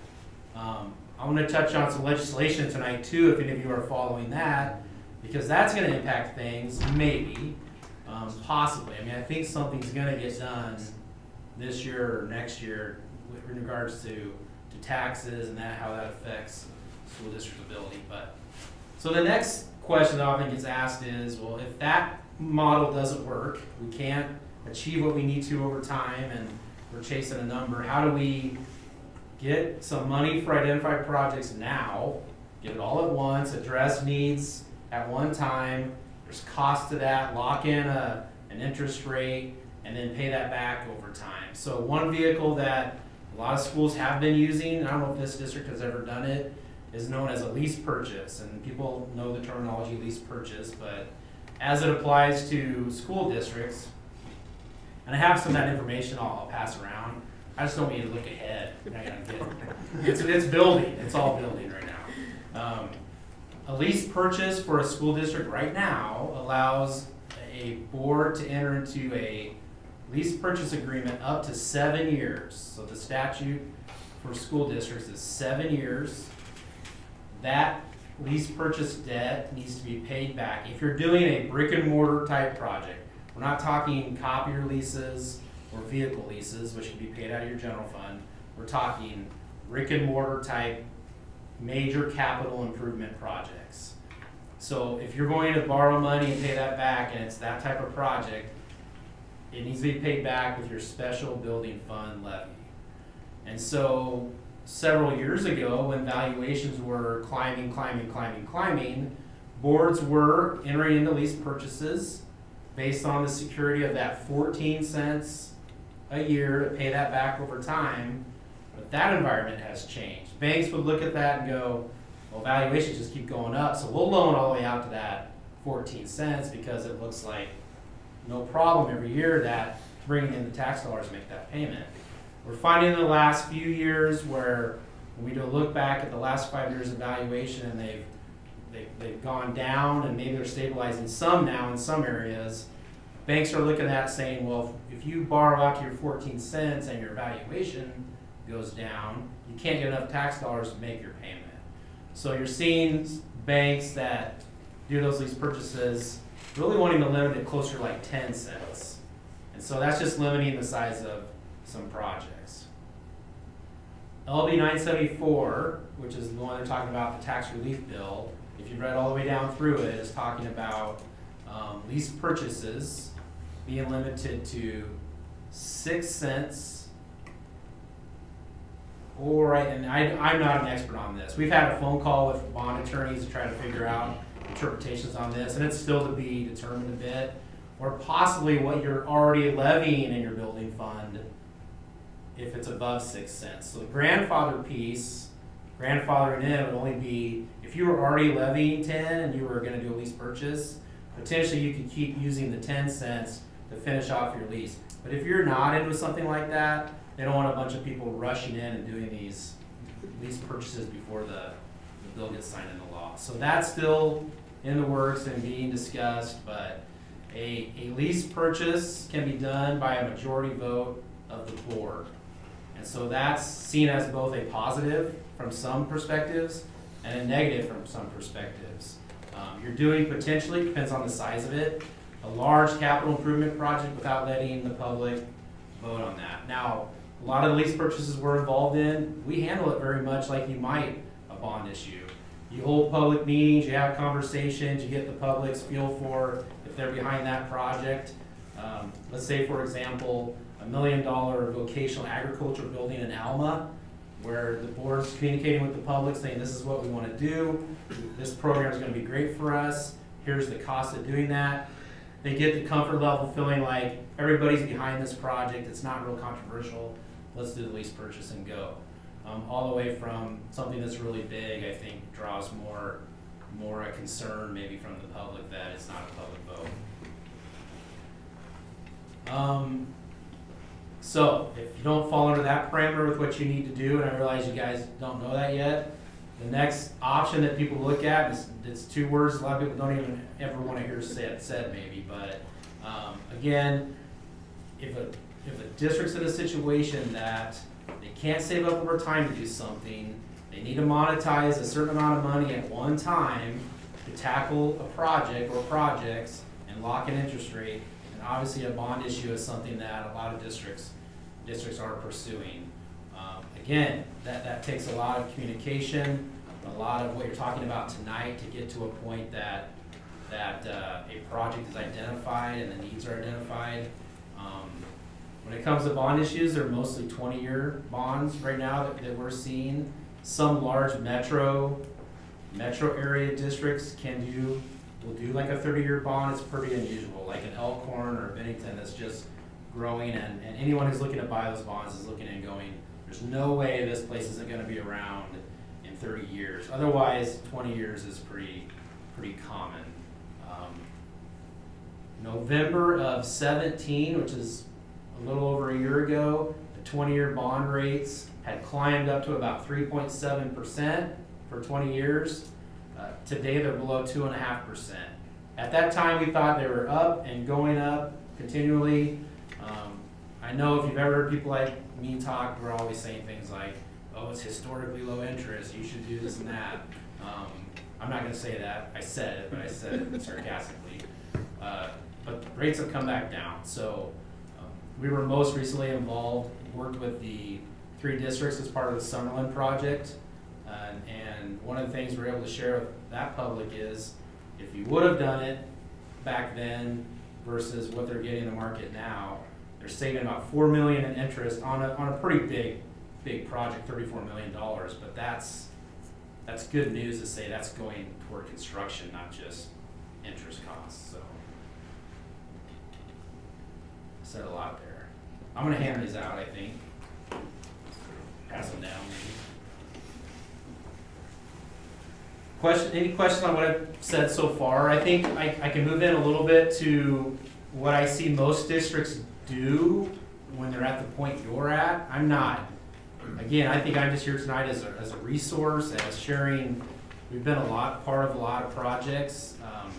Some of what I think you do next has nothing. We are involved in it sometimes, but it's engaging different expertise.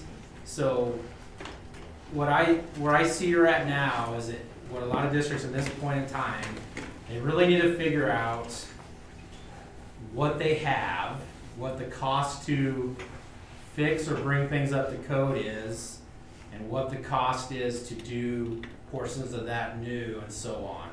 And so without that information, it's really hard for you guys even to move forward and engage your public. So a lot of schools will usually engage an architect of some sort to do like a facility study. So when I say facility study, I think that's exactly how I've seen that done, is what I just said. They go in and look at everything they have. So you had the conversation about the electrical at the elementary. It may work fine. An architect may come in and say, you know, this is 50 years old, it's out of code. You're fine as long as you don't do anything, but if you start touching this building and doing any kind of renovation, it's all got to come up to code and things like that. So that's their expertise, architect, engineering, and I think getting that kind of information down is what I've seen a lot of boards do, to start to pull information together, and then maybe they're still sharing it with that group, the strategic planning group, but there's some kind of sharing with the public of, here's kind of what we're dealing with, and here's the costs, and your investment in a facility study, or a facility study, it just depends. on the architect. Some of them will charge you 10 grand. Some of them maybe will say, we'll just do it. We want to really be considerate if you do a project, or it's 10 grand, and if you hire us, that gets credited. There's people out there that want to come in and help you do that piece. And then what I've seen a lot of schools do is share that information with their public, and it kind of depends on your dynamic. If you're looking for a lot of public feedback and guidance, it's kind of asking the public a couple simple, maybe survey questions. Do you agree we have some urgent needs we need to address? And you support us now maybe engaging an architect, which is going to be a little more of a financial commitment, to truly come up with 2 or 3 or 4 options to show you in a few months, so we can dig in even more to what's this really look like, or what's this really cost. So that's kind of a step by step. I see that quite a bit.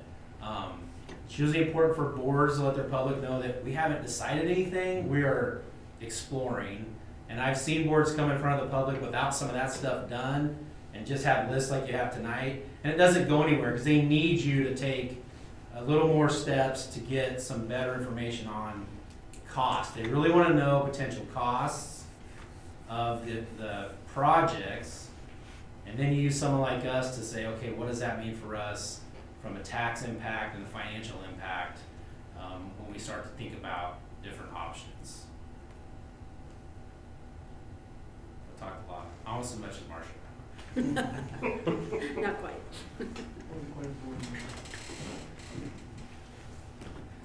I'll stop there for now to answer some questions, or. So in other words, you're saying that we're up against the wall until we find out what some of these prices and what's needed. Don't you feel that? Don't you feel like you have to have? I do. I mean, I think they would even tell you. Until we know more what we're talking here. But I think I see your situation, and I was in it even when I was an educator or superintendent. Is if we just keep kind of spending some decent sized money on things, we don't want to end up spending $500,000 and then realize we maybe shouldn't have done all that. You're going to have to do some stuff.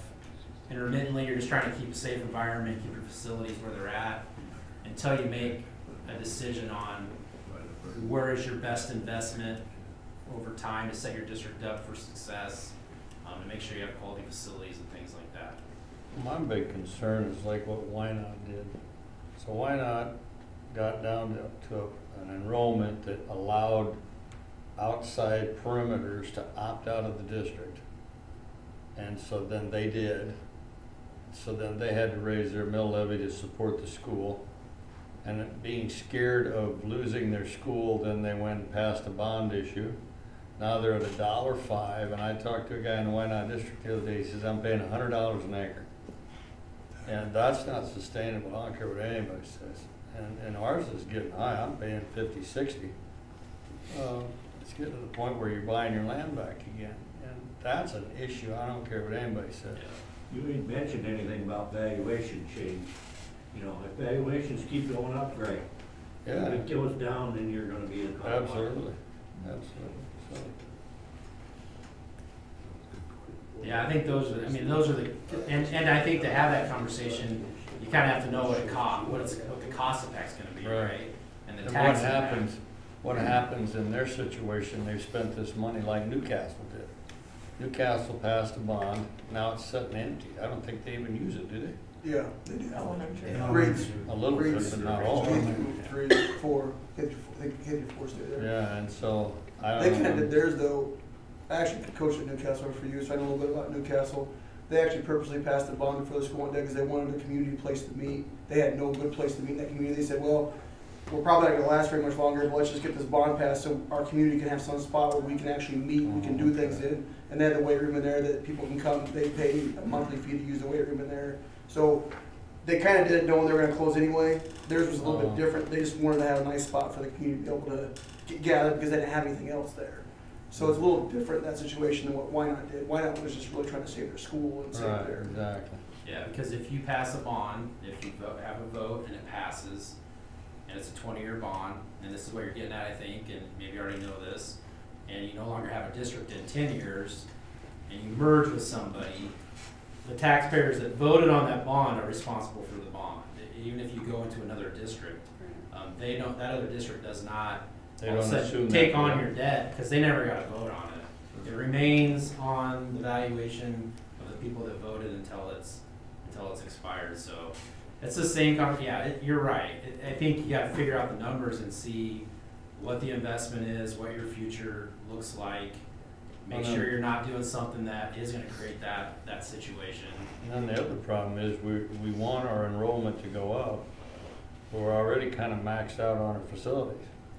So we can go promote getting more people in the district and we're gonna exacerbate the problem we're already dealing with. Those are the things we gotta look at, you know? Cause I'm pretty sure we're maxed out. I saw that myself, so. So the most successful, depending on your perspective of success, but when the boards are seeing it's when you can help your community understand you have urgent needs and they all can see it and you do a good job of explaining to them, this is what we're dealing with, and people go, yep, you've got to do something. And then you come up with some kind of project solution, whatever that is, at whatever level or size it is, and it looks to them like you've got these needs, you come up with something that's not overdone, it addresses most of these. Sometimes you lose people if you leave a ton of stuff unaddressed. So it's kind of finding a good solution that most people go, well, that makes sense. I see what you got. That makes sense. And people usually think it's just the finances, and I'm not saying it isn't a lot of it. But sometimes if you do those two things and the financial part is tolerable, and nobody wants it. Nobody wants to pay increased taxes or anything like that. But if those two things make sense, then some people look at it and go, it's up to them to decide then, their own personal feeling on whether they can support that you've laid out for them at the financial impact it has for them. When people have done that well and transparent and effectively, then that's where we've seen the most success and the least amount of division and things like that. And that's when we are involved and we help with the financial impact piece because we have access to the bond market, we do all those things. We also help with the information campaign piece, and I think where we're effective, and I think part of that comes from my experience sitting where you sat, is we try to help really run a good, transparent, effective information campaign so that people are just informed. It's not a vote for it campaign, it's not anything like that. And I think the communities we've worked in, when we've left, there's not a ton of division and things like that because no one's played dirty to try to do a certain message. Let's just do a good job of getting information out there, basically.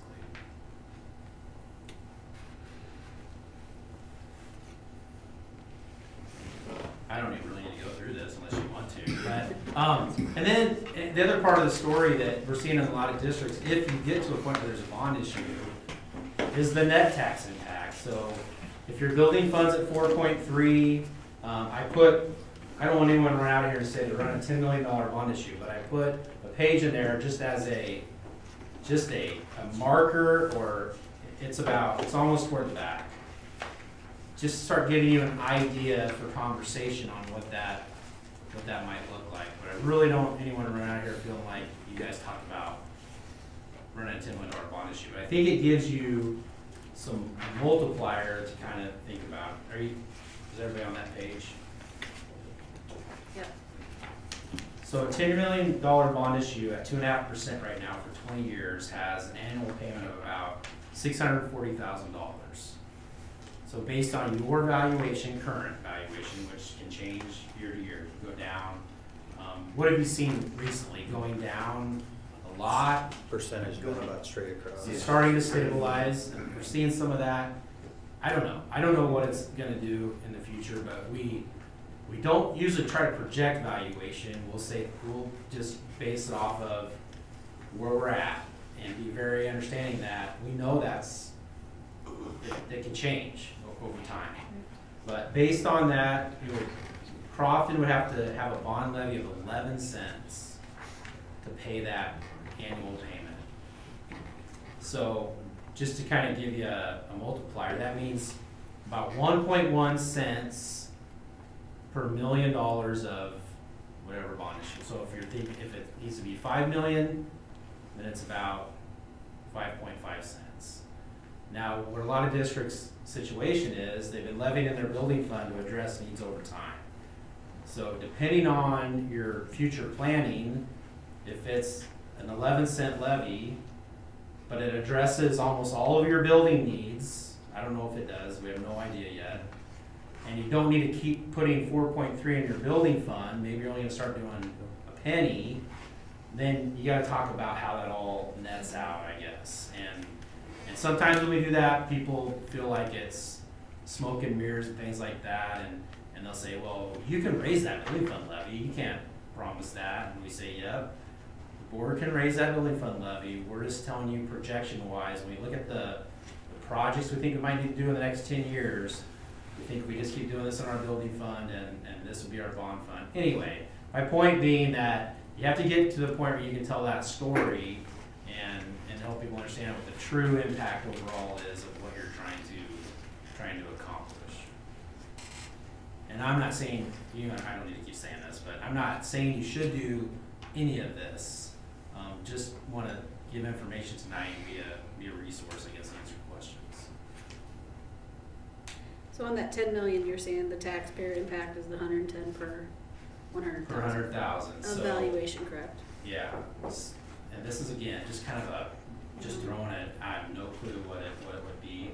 And then if you pull that, so per $100,000 of valuation, it'd be $110. So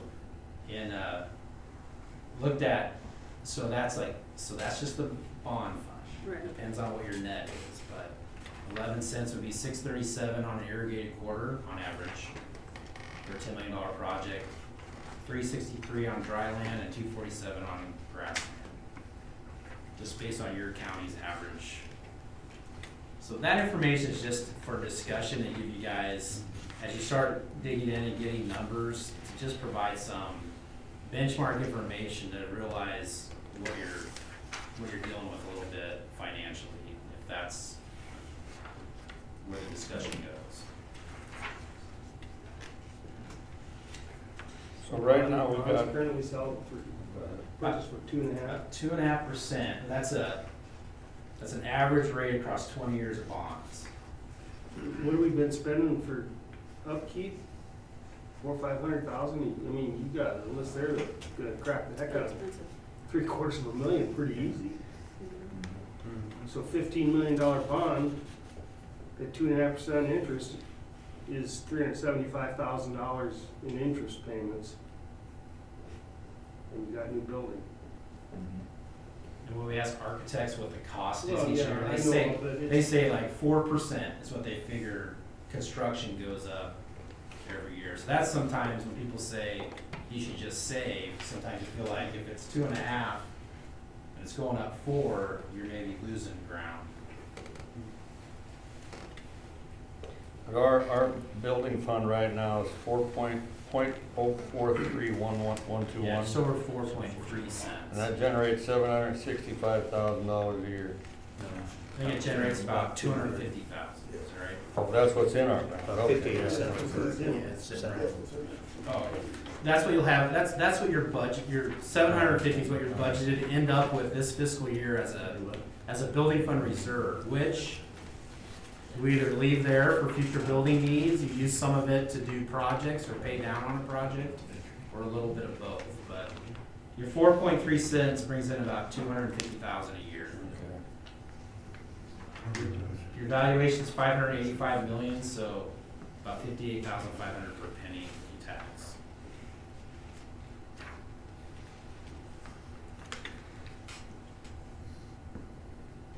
So how can you help us on next steps? So we kind of do several things that you need, but that's not really what I was. So what I've been mostly doing with school districts that are considering a project, potentially a bond issue, is working with them as what's called municipal advisor, financial advisor.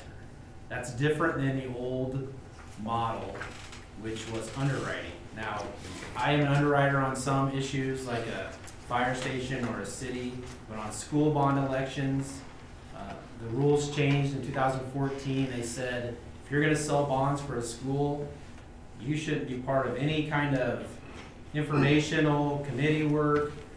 You shouldn't be talking to the board and superintendent about the rest of their budget and other types of things. You can only talk about that bond issue, what it's going to cost, and it's very limited. The SEC in their eminent wisdom didn't, for huge cities that went bankrupt, put that into place, and I think kind of hurt small schools and small towns, because the Nebraska model was always the underwriters would help with that process. So it created a division of that. So we, in talking with bond attorneys, we wanted to help with all that stuff. With my school background and things we've been involved in, it wasn't so much the selling of the bonds, it was working with the board and the administration and the community to do all those things, kind of the grind work actually. So we've been being engaged as municipal advisors since 2014 on these school bond elections. So the board is actually hiring us as a financial advisor. It allows us to help you with kind of everything, all the election deadlines, all the meeting documents, all the financial stuff, looking at your budget, how it all fits in. What it doesn't allow us to do is, if you do run a bond issue and it passes, we cannot sell the bonds at that point. So then we become your advisor and run a competitive process for firms to compete to sell your bonds. And you've got an advisor to take those responses and look at them and tell you whether they're being transparent on the rates they can achieve and the fees they're offering. And it really has been a very successful model. I think boards have appreciated having that even more than the underwriting. The fees for that, which is always what comes up next, has really, our model has been what you used to pay just an underwriter to do, we seek to split it, basically. So the boards aren't really paying any more for it. The underwriters don't love the idea because now they have to really share the money they used to be making with someone else. And now they don't really ever do anything but get a bond issue handed to them and they go sell it on that day. So I think that's why it's been successful, and boards have said, well, why wouldn't we have everybody on board that can help us? And then I put a page in there of all the issues we've been involved in since 2014, and this is not by any means I guess I'm just proud that we've worked with 11 issuers that have decided to place bond issues on the ballot, and 10 of them have passed. And I think it is because of our process and how we go about things and how we help the community. We really like to have a group of community members talking to community members more than a board telling people what needs to be done or administrators telling people what needs to be done. It's facilitating that whole process and those conversations. So are you able to help us before at what point do you get involved? We like to be involved as soon as possible, I guess. We even would like to help structure those initial public meetings a little bit to the extent that you want help. Kind of use our experience with how you share stuff and how you don't say or commit to something accidentally. That I've seen groups share with their public that a project's going to be $6 million because someone came in and looked at their building and said, oh, I think you can do all this for $6 million. And then when they got further into it with the right experts, it was $12 million, and that really created a lot of issues. So we kind of share our experience and strategies on how you work with your group to build consensus, how you share that with the public, and then always looking at the financial impact and those kind of things. So we try to make that engagement, our engagement fee, which has gone up a little bit since I talked to you guys before, because our bank has looked at the number of meetings we've gone to and all the travel and said it needs to be a little higher. But it's $12,500 to engage us. That pays for all our travel and all that. If we work with you for 9 months or a year and you decide we're not going to do a bond issue, there's just not the support or the need, that's all you're out. You never pay us any more unless a bond issue passes and gets issued. And then at that point, it's just like the old model where once you issue bonds, a percent of that goes to the MA and a percent of it goes to the underwriter. And like what percent are you talking there? So I put that little fee schedule in there, a little bit of percentage. Depends on the amount of size. So the old market underwriters used to charge about 1.5% of par, they call it, or the principal amount. So on a $10 million bond, you're going to pay $150,000 to the underwriter to sell your bonds, and that comes out of the bond proceeds. Most of what we, on a $15 million bond issue, I think we would be 0.6%. We've had success getting an underwriter, again, because they're not coming to anything anymore. They're just competing for it, and they're going to sell bonds on a certain day. We actually put the bond issue together and all that as your advisor, and just basically give it to them. So they may be 0.5 or 0.6%, and so you're actually coming in under the old way of doing things. I think if an underwriter came here next month and said, you don't need those guys, just hire us, it might be 1% or 1.2%. But our history has shown that your people are getting it for at or under what they had normally paid to have all the services. And then when you go to sell the bonds, not that I need to keep pushing this, but this is what's happened a lot recently when we've been MA and there's been an underwriter. And it's time to sell the bonds, the underwriter tells the superintendent or the board, well, here's what the rates are today, and what would you normally say? I know what I would have said as a superintendent. Okay. I don't know, right? Well, as now you have an MA, so we've hired underwriters with districts, and they've told the board one thing, here's the rates, and then it comes time to sell them. Oh, well, they've kind of gone up a little bit. Well, now your MA says, nope, we know the market, that's not what you told them. Get it done at this rate, and that can save you $300,000, $500,000 in interest. So that's part of where we don't usually even highlight that value as part of this process, but after the fact, there's tremendous value from having just that representation, I guess. Keith, what was the name of that outfit that financed this? You remember who they were called? No. Okay. It's not Omaha or Lincoln, I don't know. So the Nebraska, it's changed a little bit. So Nebraska underwriting companies, Emeritus used to be the biggest bond underwriter in the state. And a lot of you, if you went to school conferences, you see the Emeritus. And all those bankers left last summer and went to a company called Piper Jaffray, which is headquartered out of Minneapolis. So if some of you saw those Emeritus guys, they're all with a different company now. Emeritus is a Nebraska company. They're an insurance company, but they have that public finance team. They're still going. Like, we'll still hire them to sell bonds. They just don't have the bankers that go out anymore. But they're responding to these RFPs, and they can still sell bonds at a pretty good rate. And D.A. Davidson is another Nebraska company that you'll see at conferences, and maybe that was the group, I'm not sure. They're headquartered out of Montana, but they have Nebraska, they have Lincoln and Omaha offices. So Emeritus, now Piper Jaffray, D.A. Davidson, and us are competitors on other kinds of underwritings. We're the only group really doing the MA stuff for school districts. Nobody wants to do it because it's the 20 meetings and it's the 6 months, but we like it. We think that's what we're good at. What about timeline? I mean, what have you seen in the past that you've worked on, from contacting the community, see what they want, what the needs are of the district, to building a facility or doing the reconstruction? So it just really does depend. It kind of just depends on how fast that process moves. It kind of depends on how urgent your needs are. I mean, when I worked with Newman Grove, they had preschoolers in an area where the fire marshal, like in an area without egress, said, you're not going to have them here next year. So that really, some of those type of things push the timeline, sure. Right? It can be 6 to 9 months to get to a point that you have to get to a point, if you're thinking about calling a bond issue, that you know the project number and you're ready to have a meeting and put that on the ballot. So that can take, I mean, at a minimum, probably 6 months. Just to go through the process I see where you guys are at now, laying this out. I think it's going to take several months.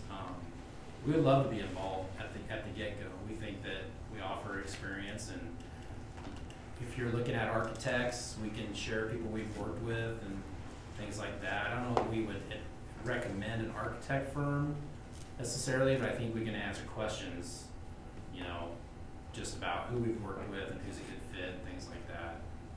The projects we've been a part of that have been most successful, if it gets to the level where you're thinking about a bond issue, we'll have an architect involved. If you're thinking about doing some kind of construction management model, which maybe you haven't even thought about that yet, that's another layer of, do we just have an architect design it, bid it out, and build it, or are we doing construction management? But if there's construction manager, having an architect design something that addresses your needs, architects will put a number on it. It'll be based on square footage mostly.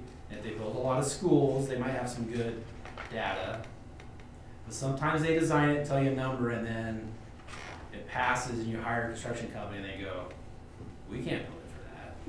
So if you're thinking about construction management, sometimes it's nice to have an architect that designs it, probably does some square footage estimates, a construction company that actually is building schools, that can run that design through their estimators and steel and all those kind of things, and then a finance company of some sort that's gonna look at that project, help you understand the financial impact.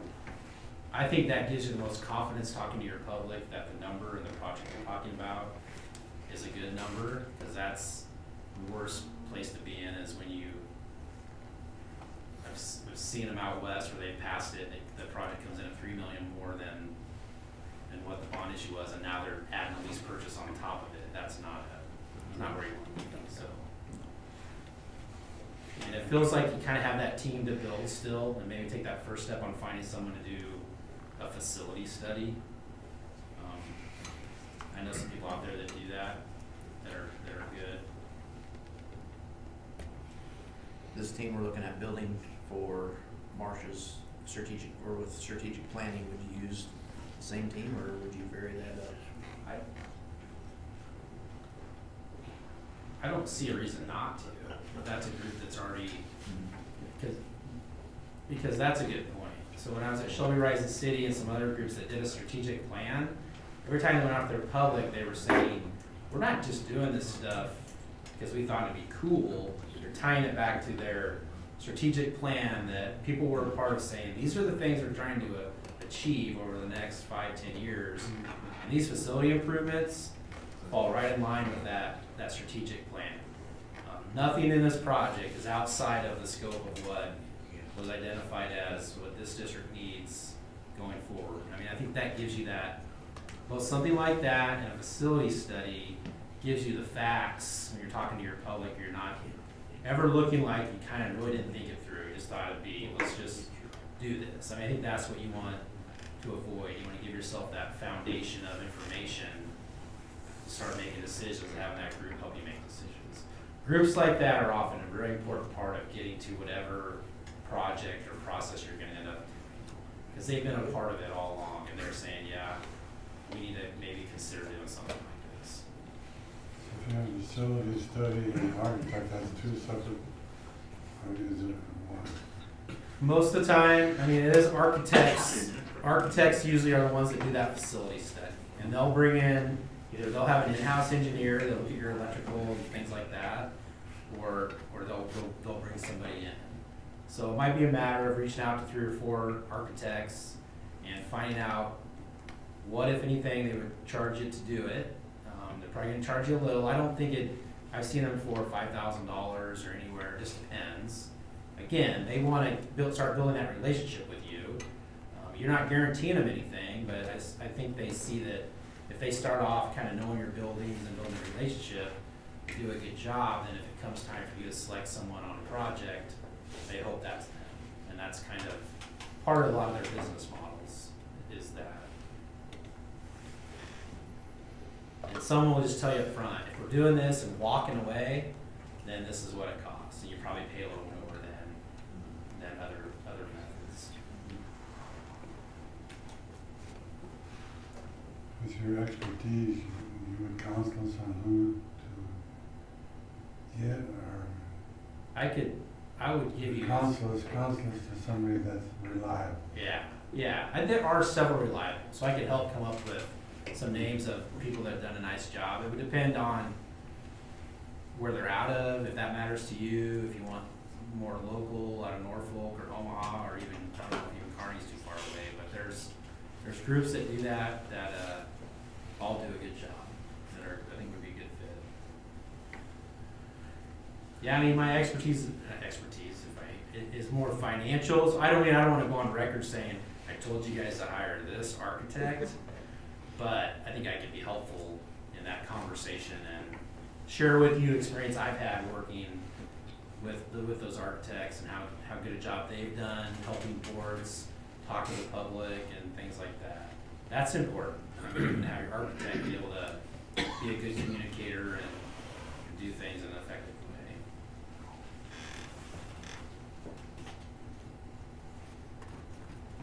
So Chris, is it like Tobin, somebody like Tobin, or is it Marcia that kind of leads the process to get it to the community, to get us, 4 or 5 different options? Is that Marcia's going to help do that, or is it a firm like Tobin's? I think Marcia's going to be more on the strategic planning side as far as the vision, the mission with the SOCs.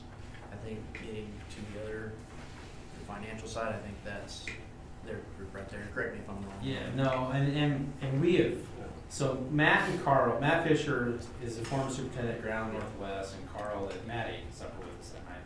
Carl is a former super at Oglala, and they've got a ton of, they're doing a kind of a separate program where they're helping with budgeting with new superintendents and boards that want some additional budget training, and looking at capital improvement, more like replacement schedules and things like that. They've been teaming with Marcia, kind of where the strategic plan stops with her is on the facilities and financial stuff. Sure. And so we've been, as we expanded into that, we've been careful to communicate with NASB and NCSA and say, we're not trying to do something that you already do. And Matt Carl, they'll be presenting in Norfolk next week. Are you going to Wednesday, that? this Wednesday. This week. So Matt Carl will be there presenting for NASB on school finance and things like that. But they've been partnering with Marcia more than I have recently. And basically, I think the answer to your question is where she kind of leaves off, then it's the facility and finance stuff NSB doesn't do. Yeah, I think the hardest part, Chris, you want to go back one page? I think the hardest part is take this list and get it to 3 or 4, see what the biggest needs are, and getting the community to funnel into 1 or 2 or 3 or 4 different things. I think that's the hardest part, but you can help us with that. Yeah, like something, we're working with Takema Herman right now, the similar list, and once that, and they have a group like what you're talking about. So once there's a cost and some education about the needs with that group, whether it's going through buildings and really understanding what these things are, looking at a cost involved with them, then we can kind of do a prioritization activity or whatever you want to call it that helps things rise to the top that people are saying, I think people, if they have to pay for it, would support these. I think these are, if they're in there, they might create, there is a process and we can help get to that point where you're prioritizing things. It's going to be based on need and cost, I guess, to what people feel like the majority of the community would support. And you can help us with getting the right community people there, a lot of community people. Yeah, I think if your group is, a group for a district community this size, if you can get 20 people is a great number probably. I think you're even okay with 10 to 12, it just depends. And are you talking the strategic planning committee, or are you talking? I think either or. I don't know, does Marcia have a recommended number for the strategic planning group?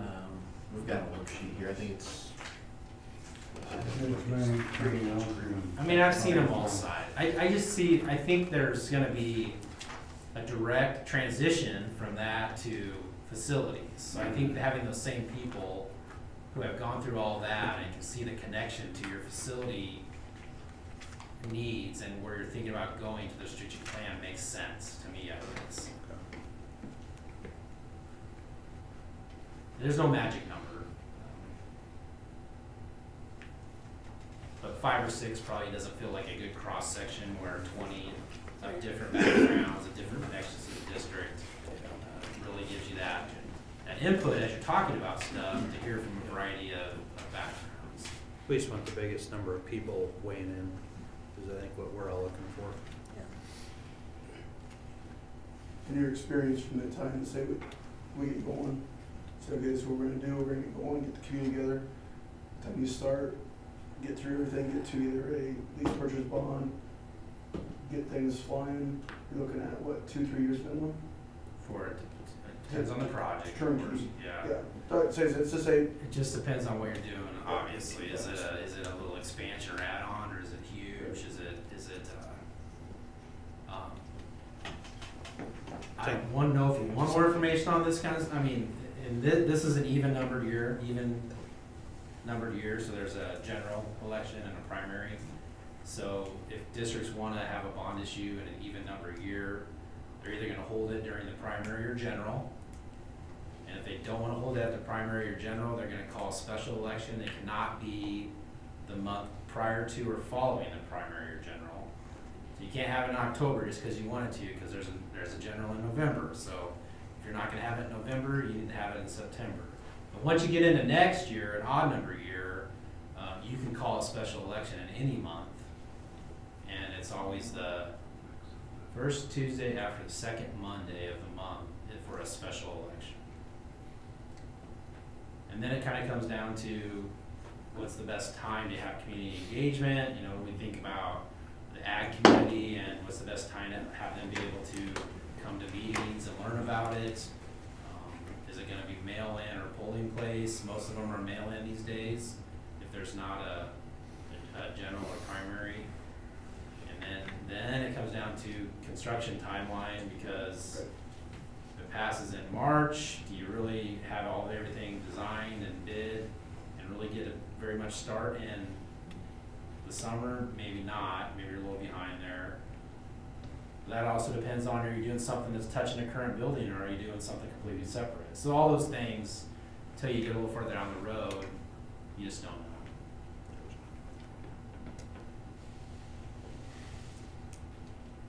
You asked me when do we want to get involved, and we'd love to get involved as soon as possible.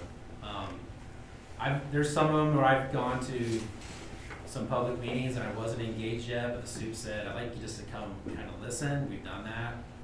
Sometimes I'm sitting there going, oh gosh, don't say that like that, you know, and I wish I could have maybe helped strategize the sharing of information, but that's up to you guys. We try to make it so it's not a huge risk, I guess, as far as the engagement amount. We haven't had anyone yet say, gosh, you guys weren't worth it, so I guess we're pretty proud of that. What's the bidding process on construction? Whether it's adding something new or building, is it open bid for those types of things? Like, how does that? So how, like, the different construction models? Yeah, or companies or. So a design, bid, build, an architect is just gonna design it, and they're gonna do bidding specs, and they're just gonna send it out. And I'm not expert on all of this either. Right. And they're more just sending it out and having people competitively bid all the different pieces. And or CM, I think a CM, depending on which CM model, they give you the guaranteed maximum price, and they may self-perform some things and bid other things out, and as long as they come in under that number, they tell you. And then there's other CM models too that are a little bit different, CMS agent, things like that.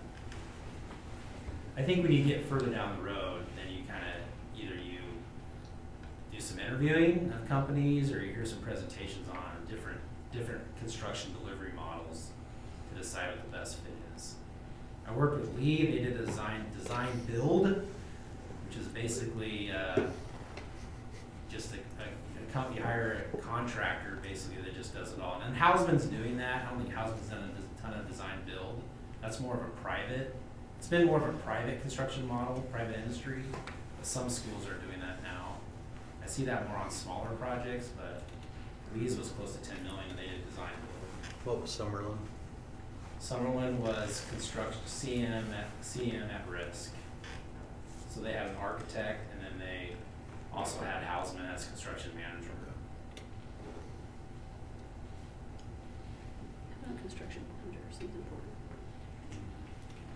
It kind of, I mean, their pitches, Mr. Look doesn't have to be a construction manager.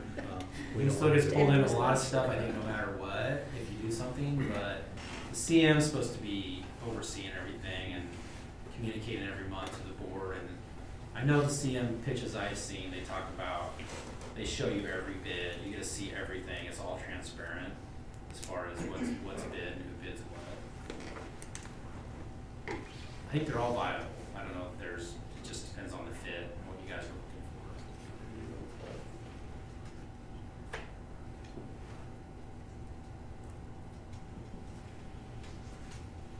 I didn't really go through the handout, but that was okay. Yeah, that's all right. There's stuff in there about the MA process, and glad to come out another time to help or answer any questions or whatever you need from us.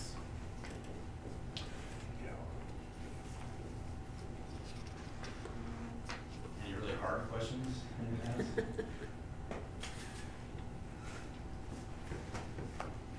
Tell us to walk out the door.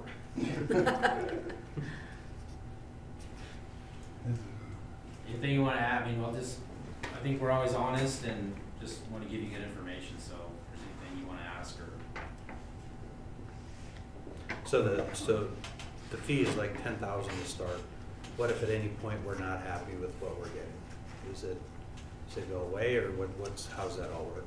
Yeah, the contract usually has like a just a clause in the ability bottom. to break it. Yeah. Never had that happen. Now, I talked to Summerlin people, or Rachel, and she's very happy with your company. So This really isn't one of the questions after a while, but first we gotta find out where we're at as far as cost. But you have to start somewhere, right? You're doing the right things, and you know you have some needs. It's hard to know how to tackle them until you probably have some real cost to what it would cost to tackle them. And that's how you start to, I think your project will start to maybe present itself in a way, and then you've got to go to your public and see what they think.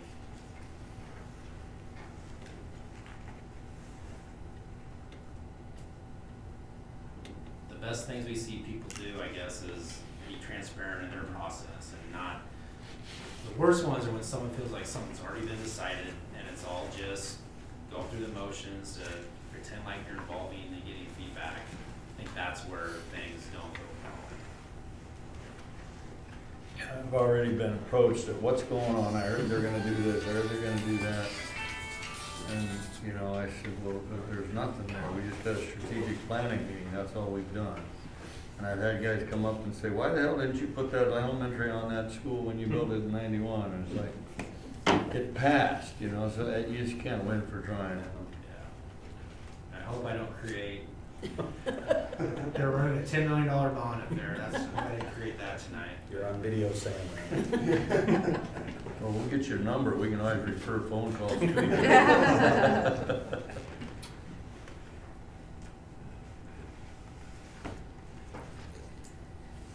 Is there any reason for him to stay here for what we're going to talk about next? That's up to him. It's your call. You can cut you loose if you'd like to go. We're just going to talk about the SOC.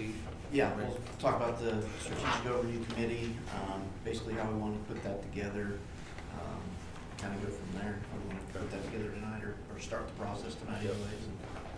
Yeah, I mean, I would guess, when we talk about that group, I mean, when we look at a group and help decision making, I'm sure it's very similar. You're looking for a cross-section, a lot of different perspectives, and people that have kids in school, people that no longer have kids in school, ag, business owners, homeowners. I mean, I'm sure it's the same type of group. And I guess I would say I think that group probably is a good group to move forward with some kind of facility work and facility study and